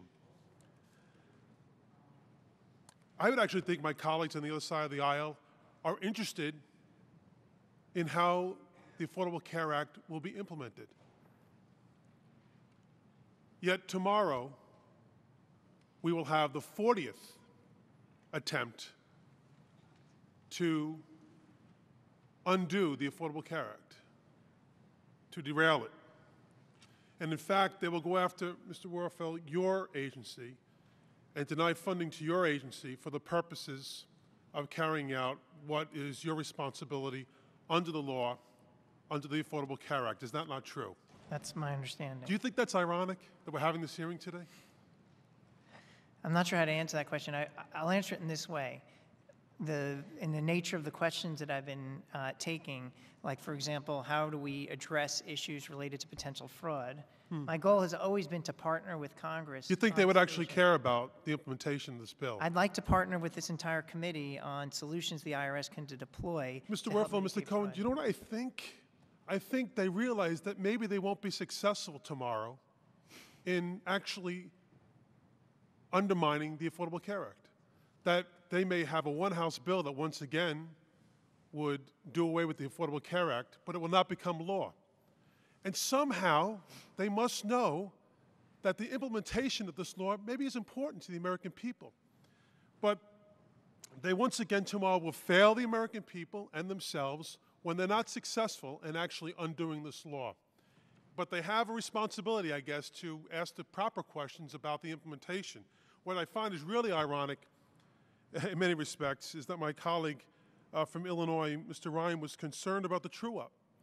Yet their side of the aisle has attacked the ability of the middle class and the working people in this country to access the tax credits to the Affordable Care Act on a number of occasions. Never once have I heard them stand up and defend the interests of the working people of this country who, for the first time, many of them, have the ability to afford health insurance in this country. Mr. Cohen, in terms of what would be helpful from Congress to aid with smooth implementation, are 40 repeal votes what you would consider being productive? I don't think they move the ball forward in terms of my job, no. And I'll ask this question of both you, Mr. Cohen and Mr. Werfel. Will tomorrow's 40th repeal vote to block tax credits from going to working families help with the implementation of the Affordable Care Act in any way? No. I don't think it'll have any impact. Mr. Cohen, I'd like to clarify one of the issues brought up earlier. There was talk of the hub that will verify transactions in the marketplace. Can you clarify, will any personal data be stored on the hub? No, the hub just routes information from the secure data sources, IRS, Social Security, et cetera, so that we can verify information that people put on their applications. Mr. Cohen, would you say that members of Congress can be of assistance to their constituents as enrollment in Marketplace gets underway? Absolutely. It would be wonderful if all members of Congress would put out helpful, accurate information for their constituents so that they can understand the benefits of the law and how to. And members of Congress would be a good resource for their constituents with questions or to help direct them to resources. Wouldn't you agree? Definitely. When the Medicare Part D bill was passed, and I voted against it, and we went through a political charade of almost 4 hours on the floor to pass the bill, and a lot of political arm twisting took place. I didn't agree with that bill. I fought against the bill's passage, but when it came to implementation, I never once didn't help a constituent access the benefits, although I thought limited, to that particular bill. Do you think it would be wrong if members of Congress were not to help their constituents with the implementation of a law when enacted, if asked? I would hope and expect that all members of Congress would help their constituents get the benefits of the Affordable Mr. Werfel, will you agree as well? I'm not going to comment on how the member deals with their constituents. I appreciate that. Mr. Chairman, my time is up. I will yield back. All right. Mr. Smith is recognized. Thank you, Mr. Chairman, and Mr. Cohen, Mr. Werfel. Thank you for being here today. In the context of my questions, is my concern that the health care law will actually hurt the very individuals it was intending to help. But Mr. Cohen, can you briefly explain the training for these navigators? How long do you anticipate this training to take? Sure. It's an online course, a series of courses. It's expected to take about 20 hours.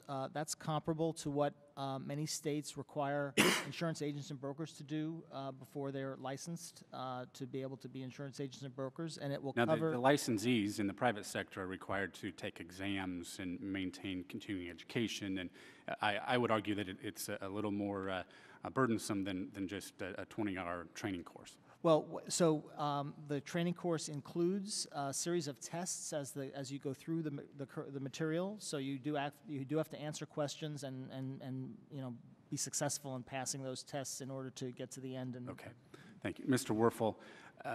I think it's fair to say that the protection of private information remains an unresolved issue at your agency. Are you confident that these data hubs can truly protect private information? I mean, I would expect you to say yes, but are there not unresolved issues relating to private information?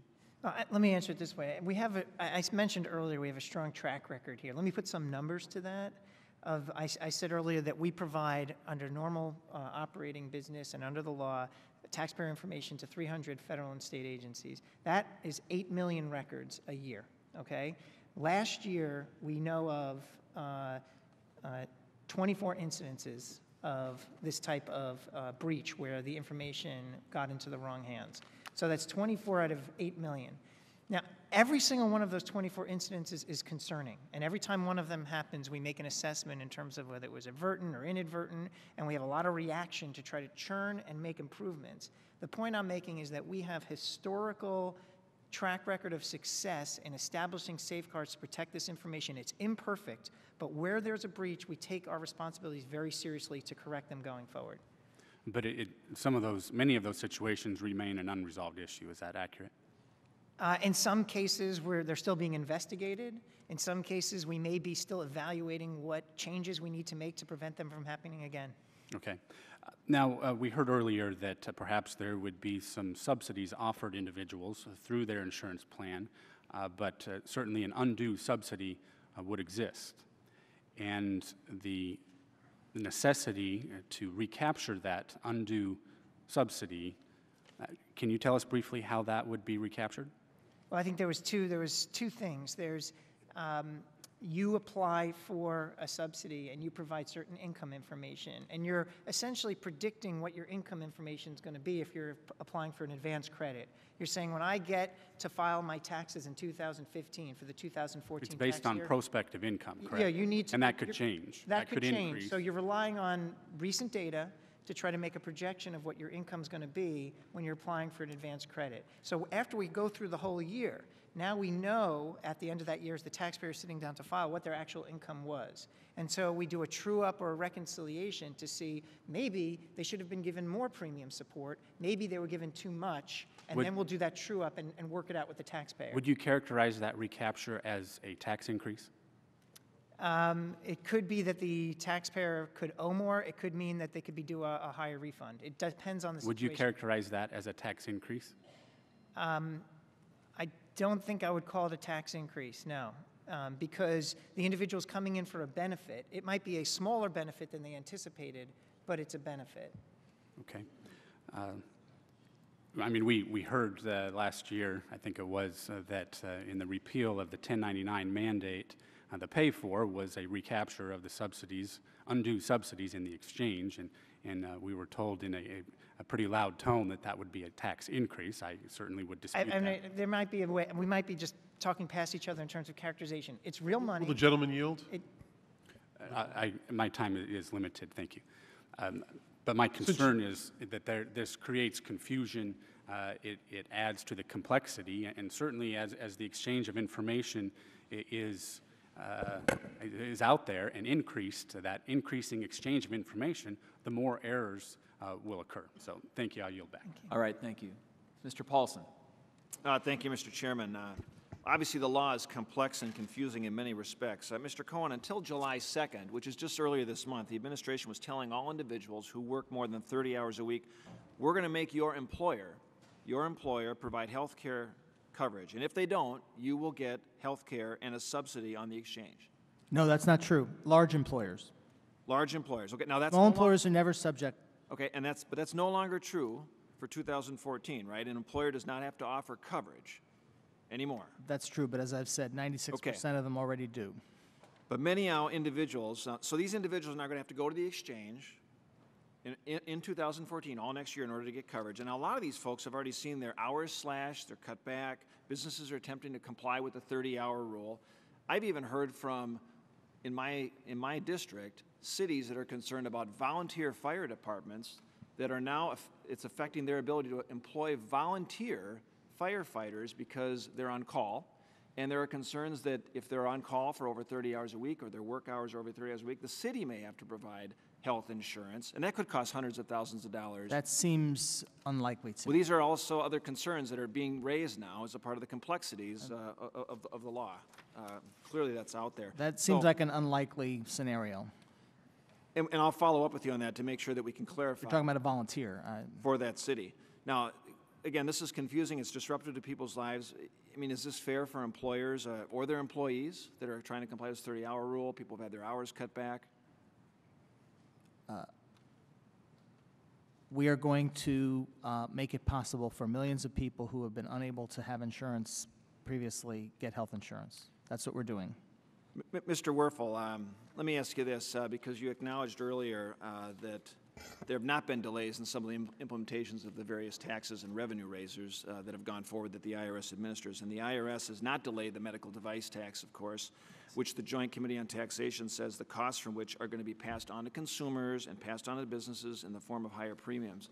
Has the IRS done any analysis at all as to the financial or the administrative impact that is being placed on firms due to the tax? We would certainly look at administrative impacts, because part of our goal is to help work with taxpayers to reduce burden and give them electronic services and all the kinds of things we do with taxpayers to improve their taxpayer service with the IRS. Does the IRS have any sense of the problems that have been faced by some of the companies in trying to comply with the tax so far? The taxes like medical device. Medical device tax specifically? I'd want to get back to you. I can talk to my team about anything they're hearing in terms of specific problems. I don't know them at my fingertips. Okay. In addition to the cost of the tax, would you agree that the cost of compliance, as the Joint Committee on Taxation say, would also have a negative impact on patient care? That's a policy call. I really can't make a judgment on that. I know that recent surveys among the companies that have had to comply with the tax have indicated that the cost for just the compliance side, not on the revenue aspect of it, because we passed the $1 billion mark earlier this month, but the compliance costs have been estimated to be anywhere around $667 million, actually, $667 million so far. That's in addition to the billions of dollars that are being diverted from maintaining, creating good quality jobs and high-tech innovation, et cetera, and research and development. And Mr. Cohen, let me just do one follow-up, too, because you mentioned you've seen the rate filings in the different states. Now, is Minnesota set to comply for October 1st for having their exchange ready? Yes, Minnesota is operating a state-based exchange, and they're doing well, and it will be operating in Minnesota. Okay. Have you seen the rate filings, or has your office seen the rate filings for the plans being offered in Minnesota? We wouldn't have, since it's a state-based exchange. The state is running the exchange. They'll make them public whenever they make them public. Okay. Can you say whether the average typical family would see a reduction in their premium of, again, the $2,500, which is the typical family? I don't know what the rates are going to be in Minnesota, no. Okay. Thank you, Mr. Chairman. I yield back. All right, Mr. Davis. Thank you very much, Mr. Chairman. I also want to thank the witnesses for being here. You know, I've listened to the discussion all morning, and it came to my mind that I've never seen the implementation of a new system, a new program, or a new law that covers the entire country without there being some glitch or some glitches. It also occurred to me that the only perfection that I've ever seen were Egyptian mummies. And of course, they didn't move. They remained as they were. I would imagine that if we were to ask one of the more than 30 million individuals who until now had no access to health insurance, if any of the reasons that we've heard this morning would be a reason to do what I call throw out the baby with the bathwater, because it's not as clear as we would like for it to be. I think the debate, and of course tomorrow we will vote on something, and we will not necessarily vote on what we are hearing today, because that's not exactly the purpose. Today we are looking for perfecting ideas. I mean, how do we make the Affordable Care Act more effective? How do we improve it? How do we make sure that there are fewer glitches as the implementation occurs? Let me ask you, Mr. Cohen,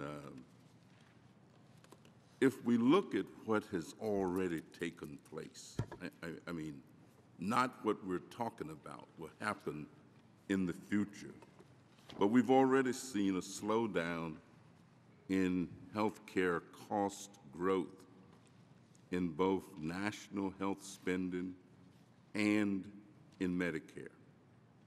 This week, the Council on Economic Advisors announced the slowest growth in health spending in 49 years.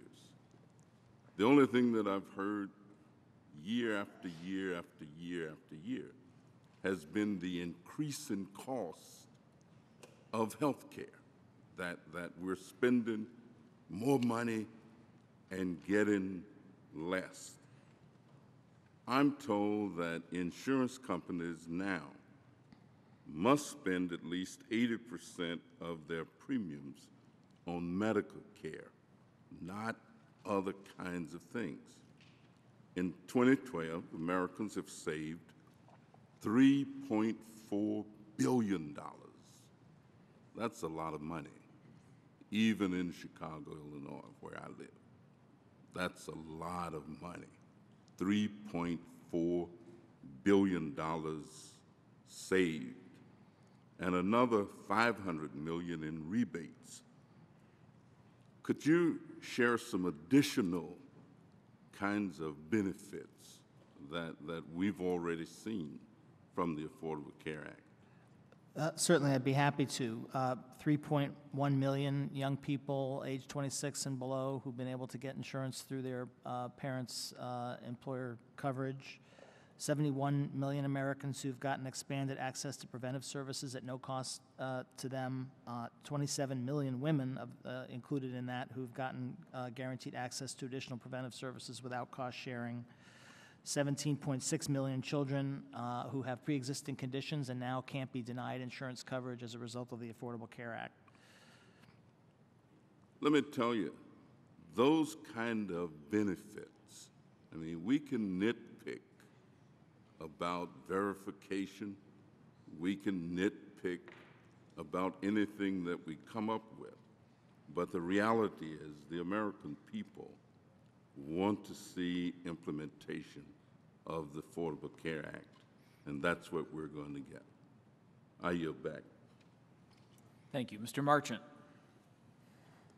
Thank you, Mr. Chairman.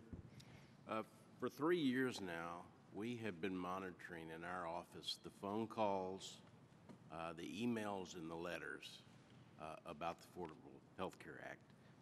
95% of the correspondence that I get from my constituents is against Obamacare. It's against the implementation. So, as a representative of my district, some of the questions I'll ask are going to reflect that. When I look at this application and have looked through the entire application and have listened to the testimony that we've had today, and I want to thank the chairman for having this implementation hearing, I'm finding out that not only after my constituents are told that they're going to be breaking the law if they don't have health insurance, and if they don't take and fill out this application, they're going to owe a penalty. And then they get into the middle of this application and they find out that this application asks them for some very, very personal information and asks them about actually almost every bit of their financial life.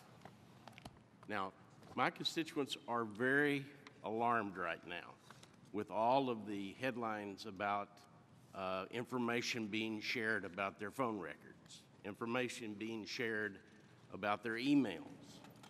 They're alarmed. They're concerned that the government is learning way too much about their private lives and that the government's sharing way too much of that information. You can't be anything but alarmed after going through this application and then hearing today in this hearing that this information is going to be shared with state insurance agencies. It's going to be shared, it's going to be gathered by navigators who may be making 10 or 12 bucks an hour. It's going to be shared with private insurance carriers, and that these private insurance carriers are going to be able to access information from the IRS, and they're alarmed. And nowhere in this document does it say that by law, the Supreme Court has said that you do not have to take this insurance, that you can in fact pay a penalty. Congressman, I'd like to work with you to ease your constituents' concerns, because no one has to provide any information about themselves unless they want a benefit, unless they want a subsidy. They don't have to provide any information whatsoever. What the law says is your individual personal responsibility is to have health insurance coverage. In order to follow the law, they must fill out this application. Well, I hope you'll explain to them that's not true. Or be in violation of the law and pay a penalty. I hope you'll explain to them that's not true, because it's not true. America want to follow the law. They want to do the right thing, and they're going, and I believe will go to this application because they feel like they must to follow the law. The application asks whether you want to receive a subsidy, and then if you say yes, you go on to provide income information. If you don't want to receive a subsidy from the government to help pay for your health insurance, you don't have to tell us anything. Go out and buy health insurance. If a responsible family fills this application out, how can it be assured that this information will not be shared with some clerk at Aetna Insurance Company, and that that clerk will have access to go to the IRS and find out whether the information you gave in that is correct? You or can, some navigator sitting out in a tax-exempt organization that's got a contract. you can assure them that Aetna Insurance Company will never see their personal information with respect to what their income is. Never. Based on filling out this application. But we've had they don't get it. testimony today that says that the number of people that are going to receive personal IRS information is going to be significantly expanded. And you're saying that only if you desire this benefit will you then de facto be giving permission for this information to be shared. I'm reflecting the concern of the people that live in my district. And I'd like to help you alleviate that concern because it's based on a misunderstanding of how this Why works. does at the very end of this The insurance company doesn't get this application. Why at the very end of this application does it give instructions on how a person can go register to vote? Because Congress passed a law that says that whenever the federal government provides a benefit to people, it needs to provide an opportunity to know how to register to vote. It's called the Motor Voter Law. Also need to provide. That's a law that Congress passed, information in here. and we follow The it. person does not have to fill this application out by law. All right, thank you. Time's expired. Ms. Black. Thank you, Mr. Chairman. I want to thank you for having this very important hearing. Mr. Cohen, I want to just get right into the questions because just 3 weeks ago, we had by rule a statement that said you were not ready to fully verify income. What has changed in those 3 weeks? What's changed is that we've looked at our process and we have confirmed that we are able to verify income for 100% of the applicants who will be submitting applications to the marketplaces. You can verify for 1 to 2%? 100%. 100%? Yes, we will be verifying. So if that is the case, I'm just really curious how in just 3 weeks, with a rule being put out just 3 weeks ago to say we do not have the technology to be able to do that, and yet 3 weeks later we're now seeing, oh, all of a sudden we have the technology to do that. How No, did that happen? that's not right. We said we were going to sample, and now we've concluded that the sample size is going to be 100%. So we Yeah. always said we were going to do it. We just said we were going to do some. Now I we're don't saying have we're the gonna do rule all. right in front of me, Mr. Cohen, but it did say that you did not have the technology to implement, and I don't have it right in front of me, but let me go to my next point. On April the 12th, here in this committee, in a Ways and Means Committee, Secretary Sebelius claimed 15 times there would be no further delay in this law. And yet the 1st of July, we got a rule that said there would be a delay of the employer mandate and that there would be a delay in the income verifications. And I just find that really interesting that 15 times in our committee that we're not going to have a delay. And now, Mr. Warfel, you claim that you're making efforts to verify the employer-sponsored coverage. Making efforts, and Mr. Cohen, you now tell us that tomorrow we're going to receive a new rule on the income verification.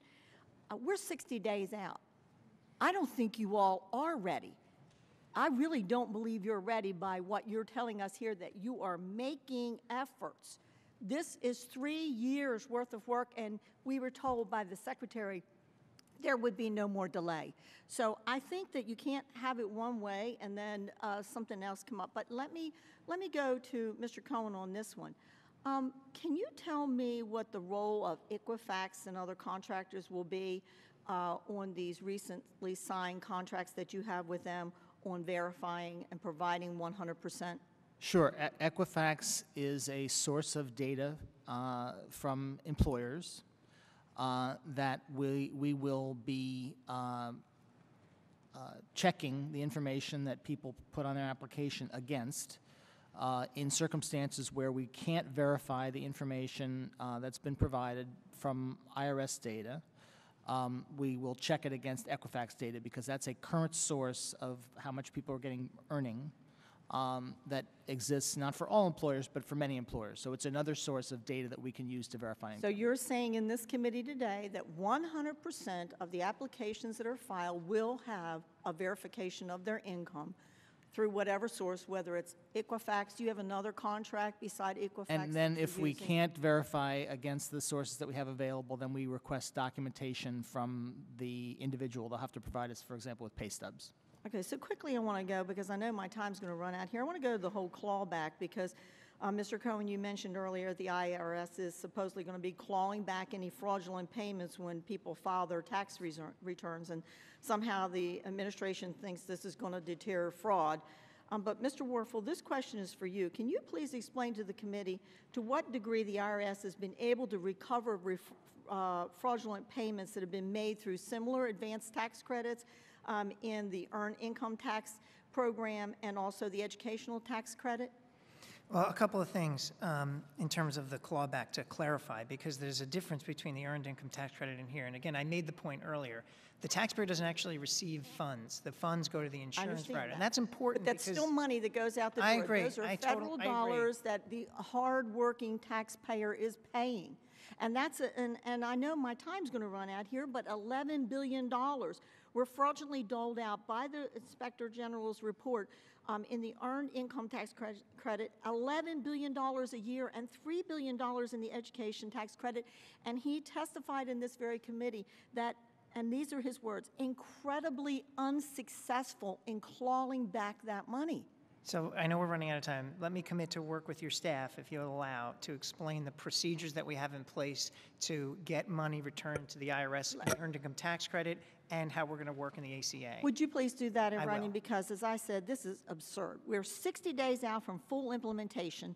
3 years later, we're still rewriting this train wreck, and it's time that this administration admits it's not ready, and we need to delay this train wreck. And Okay, Mr. yield Werfel, back. I realize you're relatively new to the position, but I want you to know with these improper payments, I have been raising that issue with the previous commissioners of the IRS for several years and not gotten concrete proposals on how this committee might be able to address the problem of improper payments. And that's why there's a concern here. But And my commitment would extend to you and your staff as well to roll up sleeves and talk about the issue, absolutely. Mr. Larson.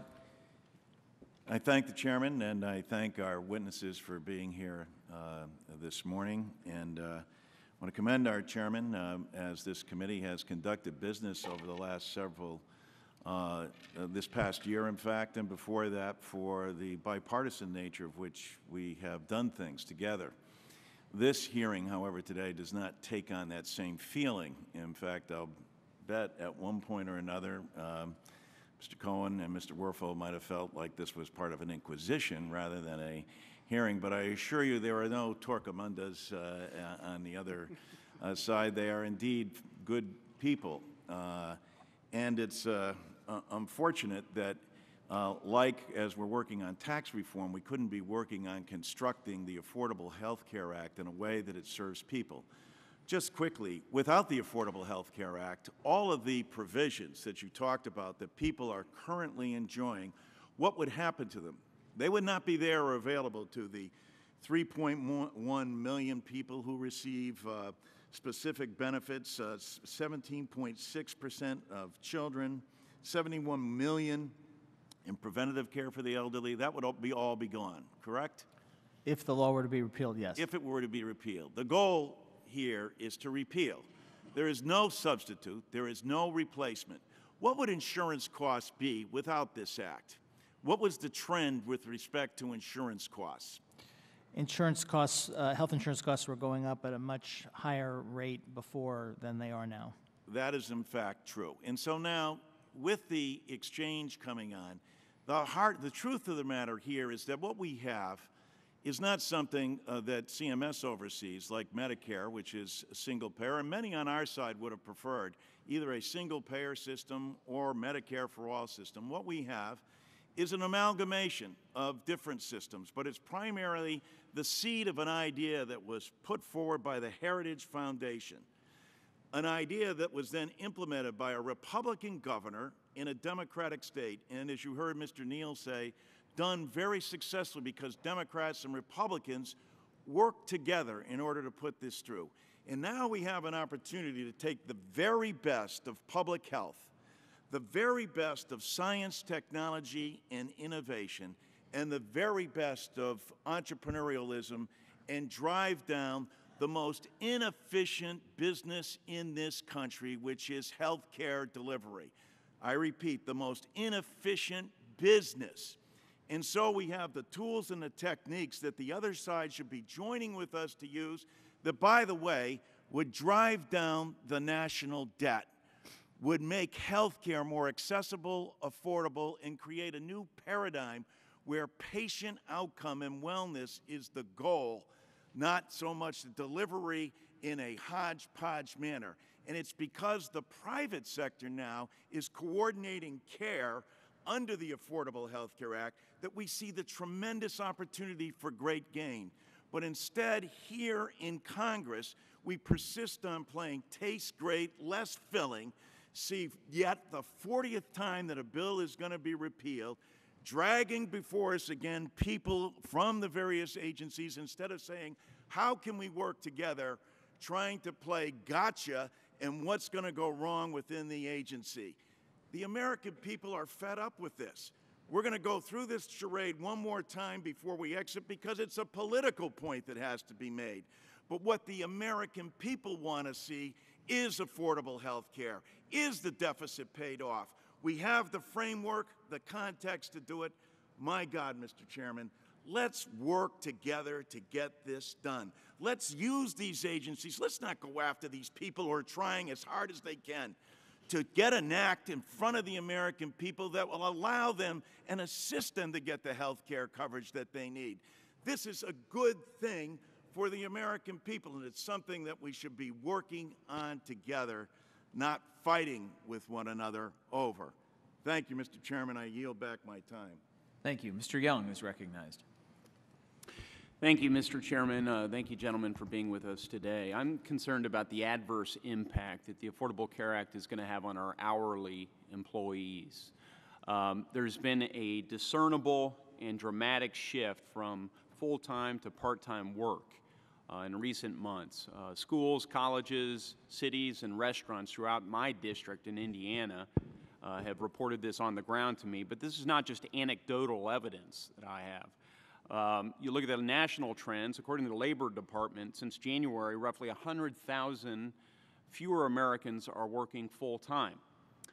The June jobs report indicates that 322,000 people have seen an increase. There's been an increase in 322,000 people of Americans who want to work full-time but can only find part-time work. So what's driving this trend? It is the Affordable Care Act in large measure. You have employers that are chopping up their full-time positions into part-time positions so that they can stay under that 30-hour threshold, which is mandated under the so-called employer mandate. An employer mandate's driving up costs on businesses, estimated according to our federal government of $106 billion. And, you know, there are a number of people who are living from paycheck to paycheck that I talk to on a regular basis who are not just hurting, but they're angry. They're angry at those who put this law into place and those who are implementing it, and they want reforms. And so I do come here in the spirit of partnership to try and identify those reforms. I would note that President Obama has already signed 7 of the so-called partisan and meaningless bills, which he on a regular basis despises in his speeches. He's responded to the employer community by delaying the employer mandate. These are both actions that the President has taken. I wish he would also extend mandate relief to individual rank-and-file Americans and their families by also delaying the individual mandate. But I'm going to ask you a few pointed questions here. Do you think that the administration could support, as another possible measure, repealing the new definition of full-time of 30 hours, which it's never been popularly understood to be, and restoring the traditional 40-hour definition as it applies to this act? I'll start by saying I'm just not the right government official to answer that question. I think I would defer to Treasury on those types of policy calls. Right, that's not mine either, I'm afraid. Okay. Well, the tax code, of course, is your forte, so I'll ask you this. Can you point to any other places within the Internal Revenue Code where full-time is defined as being 30 hours a week? I will look into that and get that answer for you. I don't know at my fingertips. I believe I know the answer. Okay. I'm not the commissioner of the IRS. I'm not the guy in charge, but I think the answer is no. It's never been defined as 30 hours, and that's why the American people understand it to be something much higher than that. Do you believe a one-year delay of the employer mandate, as you consult with your bosses, Do you believe that that is going to stop this trend of reducing the number of hours that our hourly employees are receiving from 34 hours down to, say, 29 hours, the so-called 29er effect? I'm not sure. I mean, what we're hearing from employers is they wanted an opportunity for two things: to talk, have more time to work with the Treasury Department and the IRS around how these regulations are constructed and how the reporting provisions will exist.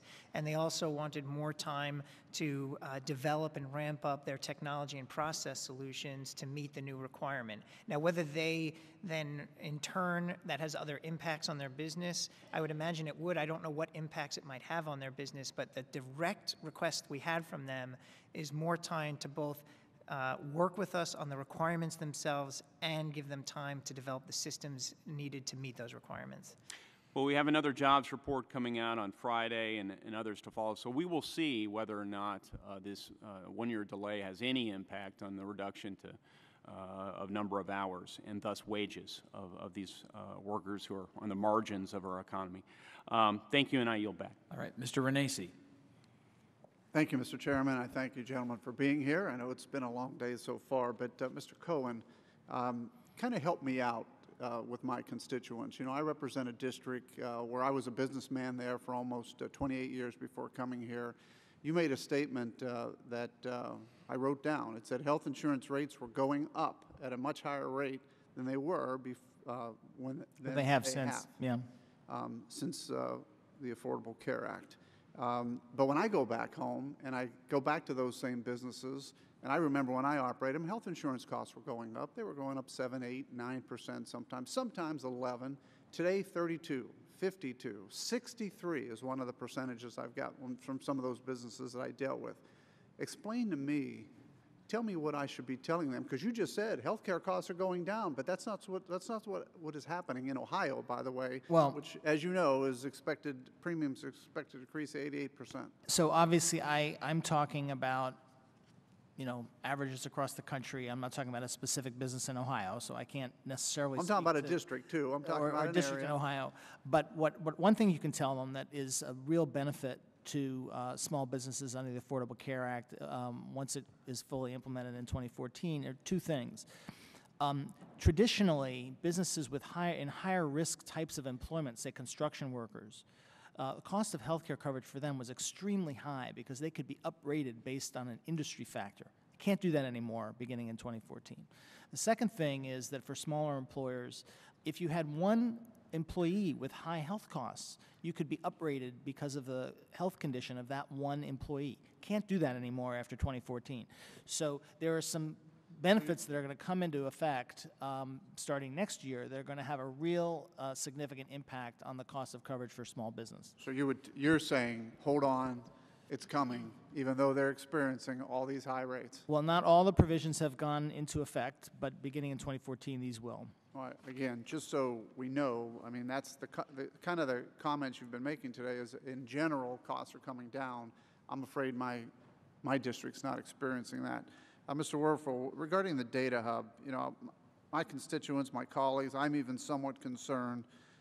We're talking about sensitive taxpayer information, being prepared for October 1st, you know, having this all ready. You've said you're going to have everything ready October 1st, correct?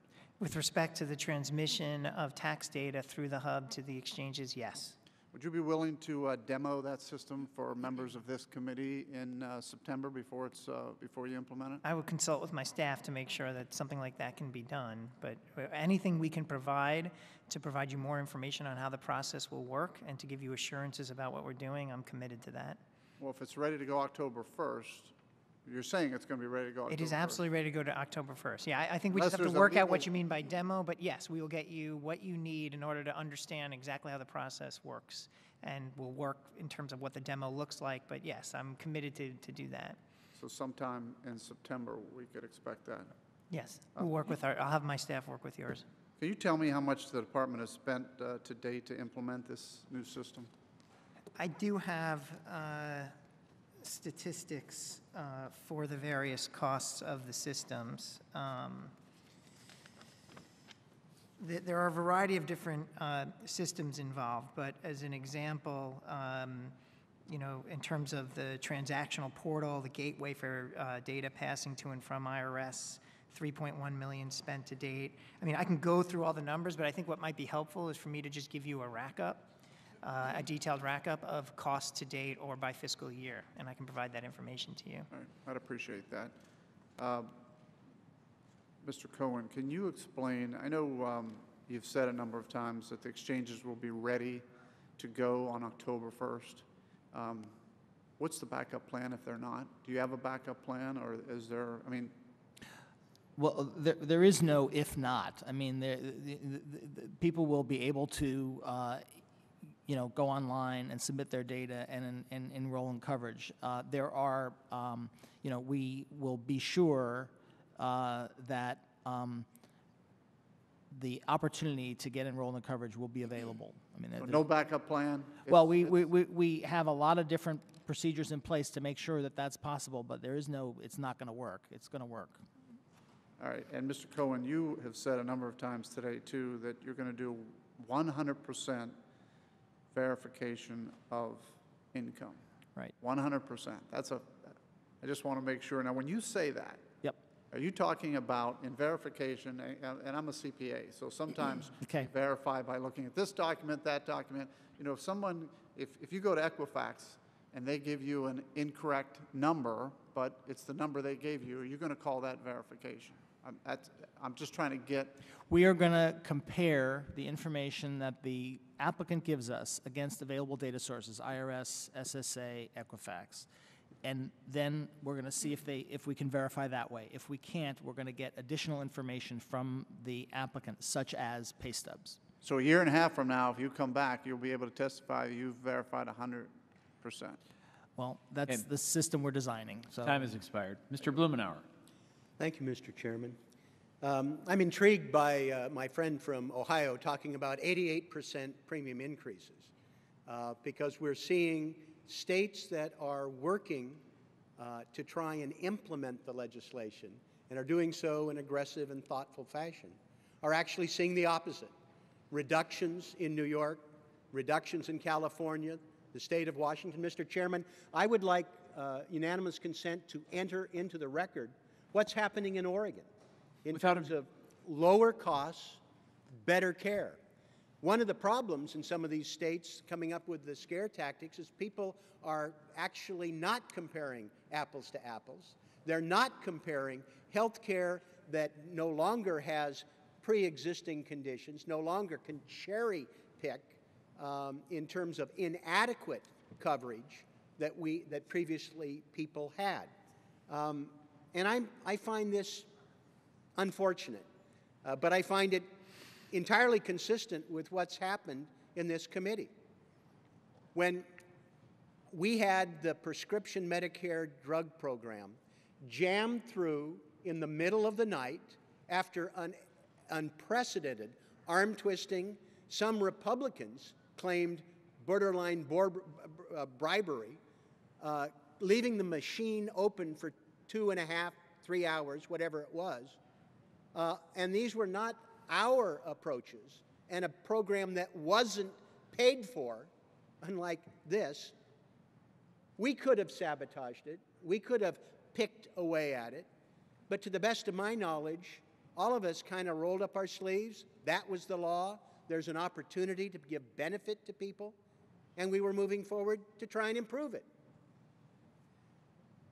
I heard some concern from my friend Mr. Ryan about what's going to happen with some of the people who may run athwart the penalty provisions. There may be, and I find that ironic because this committee majority actually took action to make the cliff worse, to magnify the effect of the clawback, to put more people at risk of having to pay back more money. There was one provision that would have eliminated it altogether.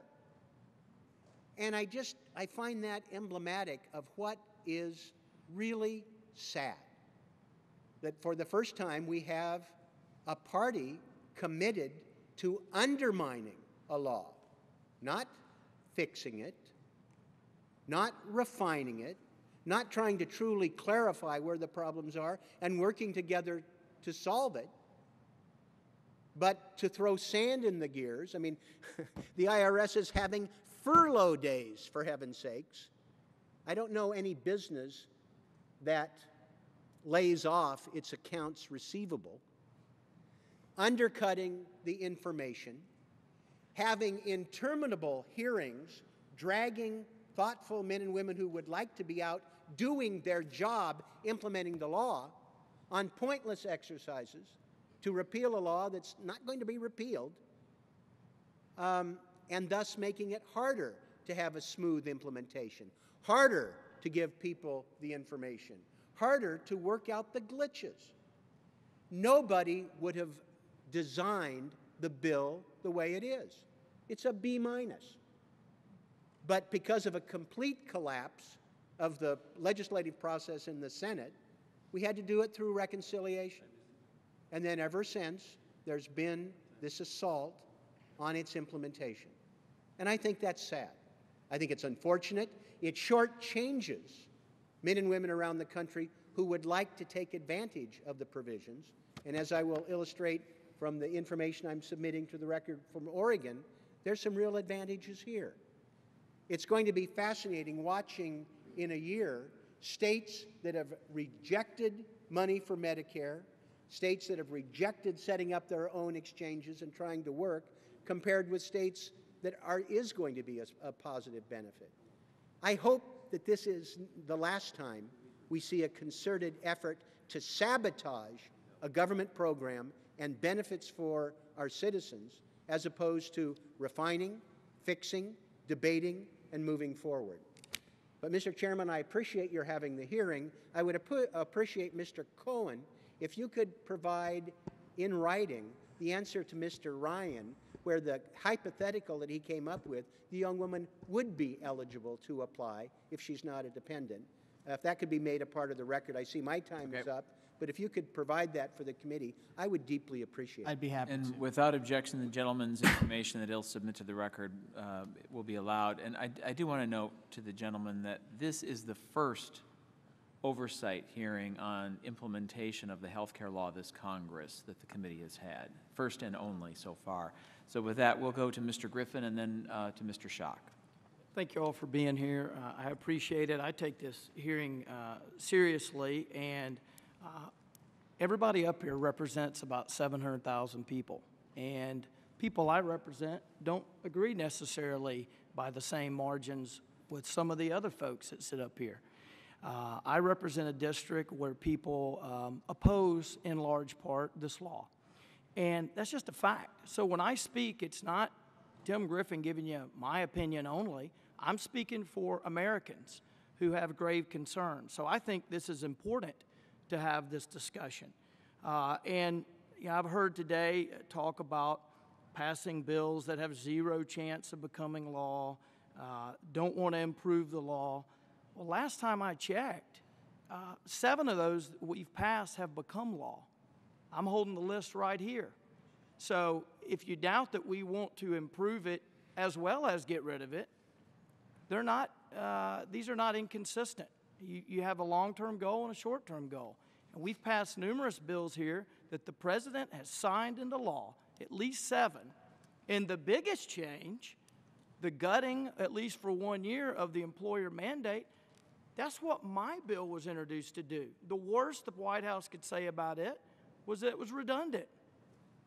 I wanted to comply with the law. I thought it would be better if Congress spoke on that, on that issue. So I take issue with the idea that, that somehow these bills can't become law.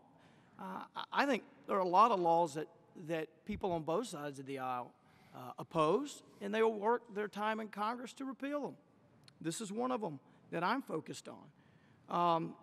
But I want to mention a number of things here. Sometimes I feel like the discussion is not rooted in the reality that I hear, okay? So I'm going to get away from my opinions, get away from the opinion writers, and I just want to read some of these headlines from news stories so that we can all agree that this is out there around the country.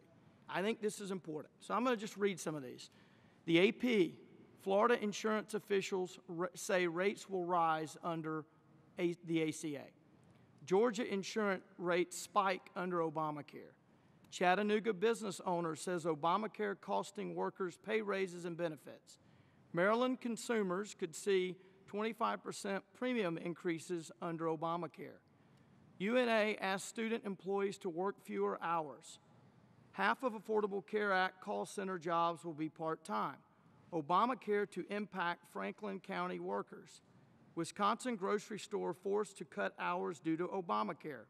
White Castle on Obamacare. We may only hire part-time workers. WellPoint sees small employers dropping health coverage. Growing worries about Obamacare forcing insurers out of state markets. Full-time versus part-time workers, restaurants weigh Obamacare. Obamacare forces work hour limits for students. Brevard cuts some workers' part-time hours to avoid Obamacare rules. Obamacare delays a relief for a family business. Texas business owner facing $1 million in annual Obamacare costs. And I have pages and pages and pages and pages, and I'll be reading these on the floor of the House tonight. But the point is, these aren't manufactured concerns. These aren't opinions. These are the Hill and the Missourian and Huffington Post and others. I mean, these are real news articles. So in a serious way, I'm trying to convey that a lot of our objections and concern reflect the concerns of our constituents. I hear it every day. I got a text on the way, I was over doing a 1 minute. On the way over here, I got a text from a constituent who has my cell phone number, most do, telling me her objections to Obamacare and the Affordable Care Act. So this is real, and it's real for our constituents, and I just want to make sure that you hear that side of it. It's not all Washington speak. We're communicating what our constituents are telling us, and they're scared and they're concerned. Thank you all for coming up. Appreciate your time. Okay, Mr. Schock. Thank you, Mr. Chairman. Thank you, gentlemen, for your patience and cooperation with our questions. We just start at the 30,000-foot level. Mr. Cohen, your responsibility is to carry out and implement the Affordable Care Act. And obviously, this is a law that was hotly debated, passed the Senate, passed the House, signed into law by the President, is the law of the land. Your responsibility as a federal employee is to carry out and implement that law.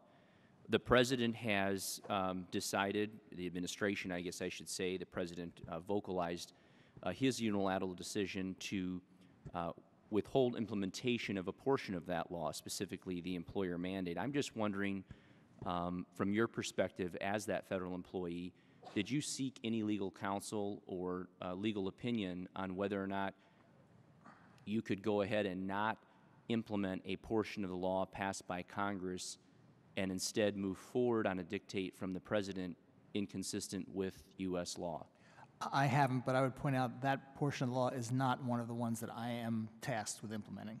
That portion of the law is the Treasury Department and the IRS's, not mine. And I'll answer Mr. that. Werfel. There was I wasn't in these meetings, but there was a team of lawyers, as I understand it, who evaluated the legal issues surrounding this decision on the employer provisions. So I think there was significant legal review of the issue.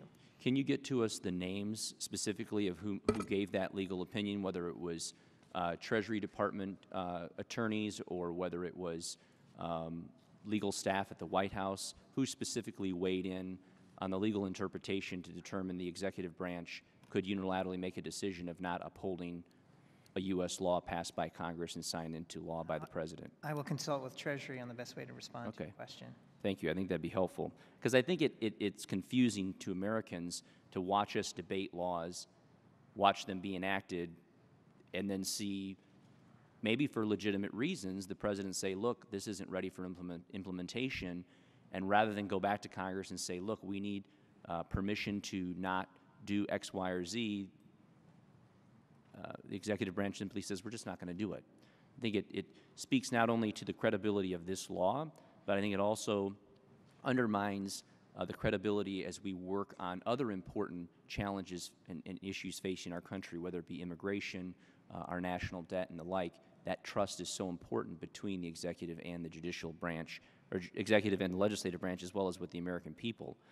Mr. Werfel, you mentioned in your comments earlier that in reference to the IRS and Treasury Union employees who wish to opt out of the exchanges, that you thought it was appropriate that those employees be able to stay with their current policy because they're happy with them, happy with their policy.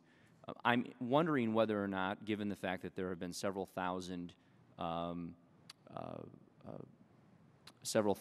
exemptions given out to different businesses and labor groups not to have to comply with the law, whether or not the Treasury Union employees would be able to apply for a similar exemption. I think if I understand the issue correctly, the federal employees and the IRS employees would not need to do that. The NTEU statement was in response to a proposed piece of legislation that would have required federal employees to move into the exchange framework. And so they were saying, we prefer not for that legislation to not pass because, again, we already have affordable health care coverage and we're happy with our current program. So there's no need for a waiver for the IRS employees as far as I understand the law today. So how would they be exempted? Or how would Well, the reality is that you only go to the exchange, it's an option. You go to the exchange, you have to have health insurance, right, under the law. But as a federal employee, you have health insurance, so you're covered. You wouldn't need to go to the exchange unless you were unhappy. But the law requires them to go to the exchange. That's the problem.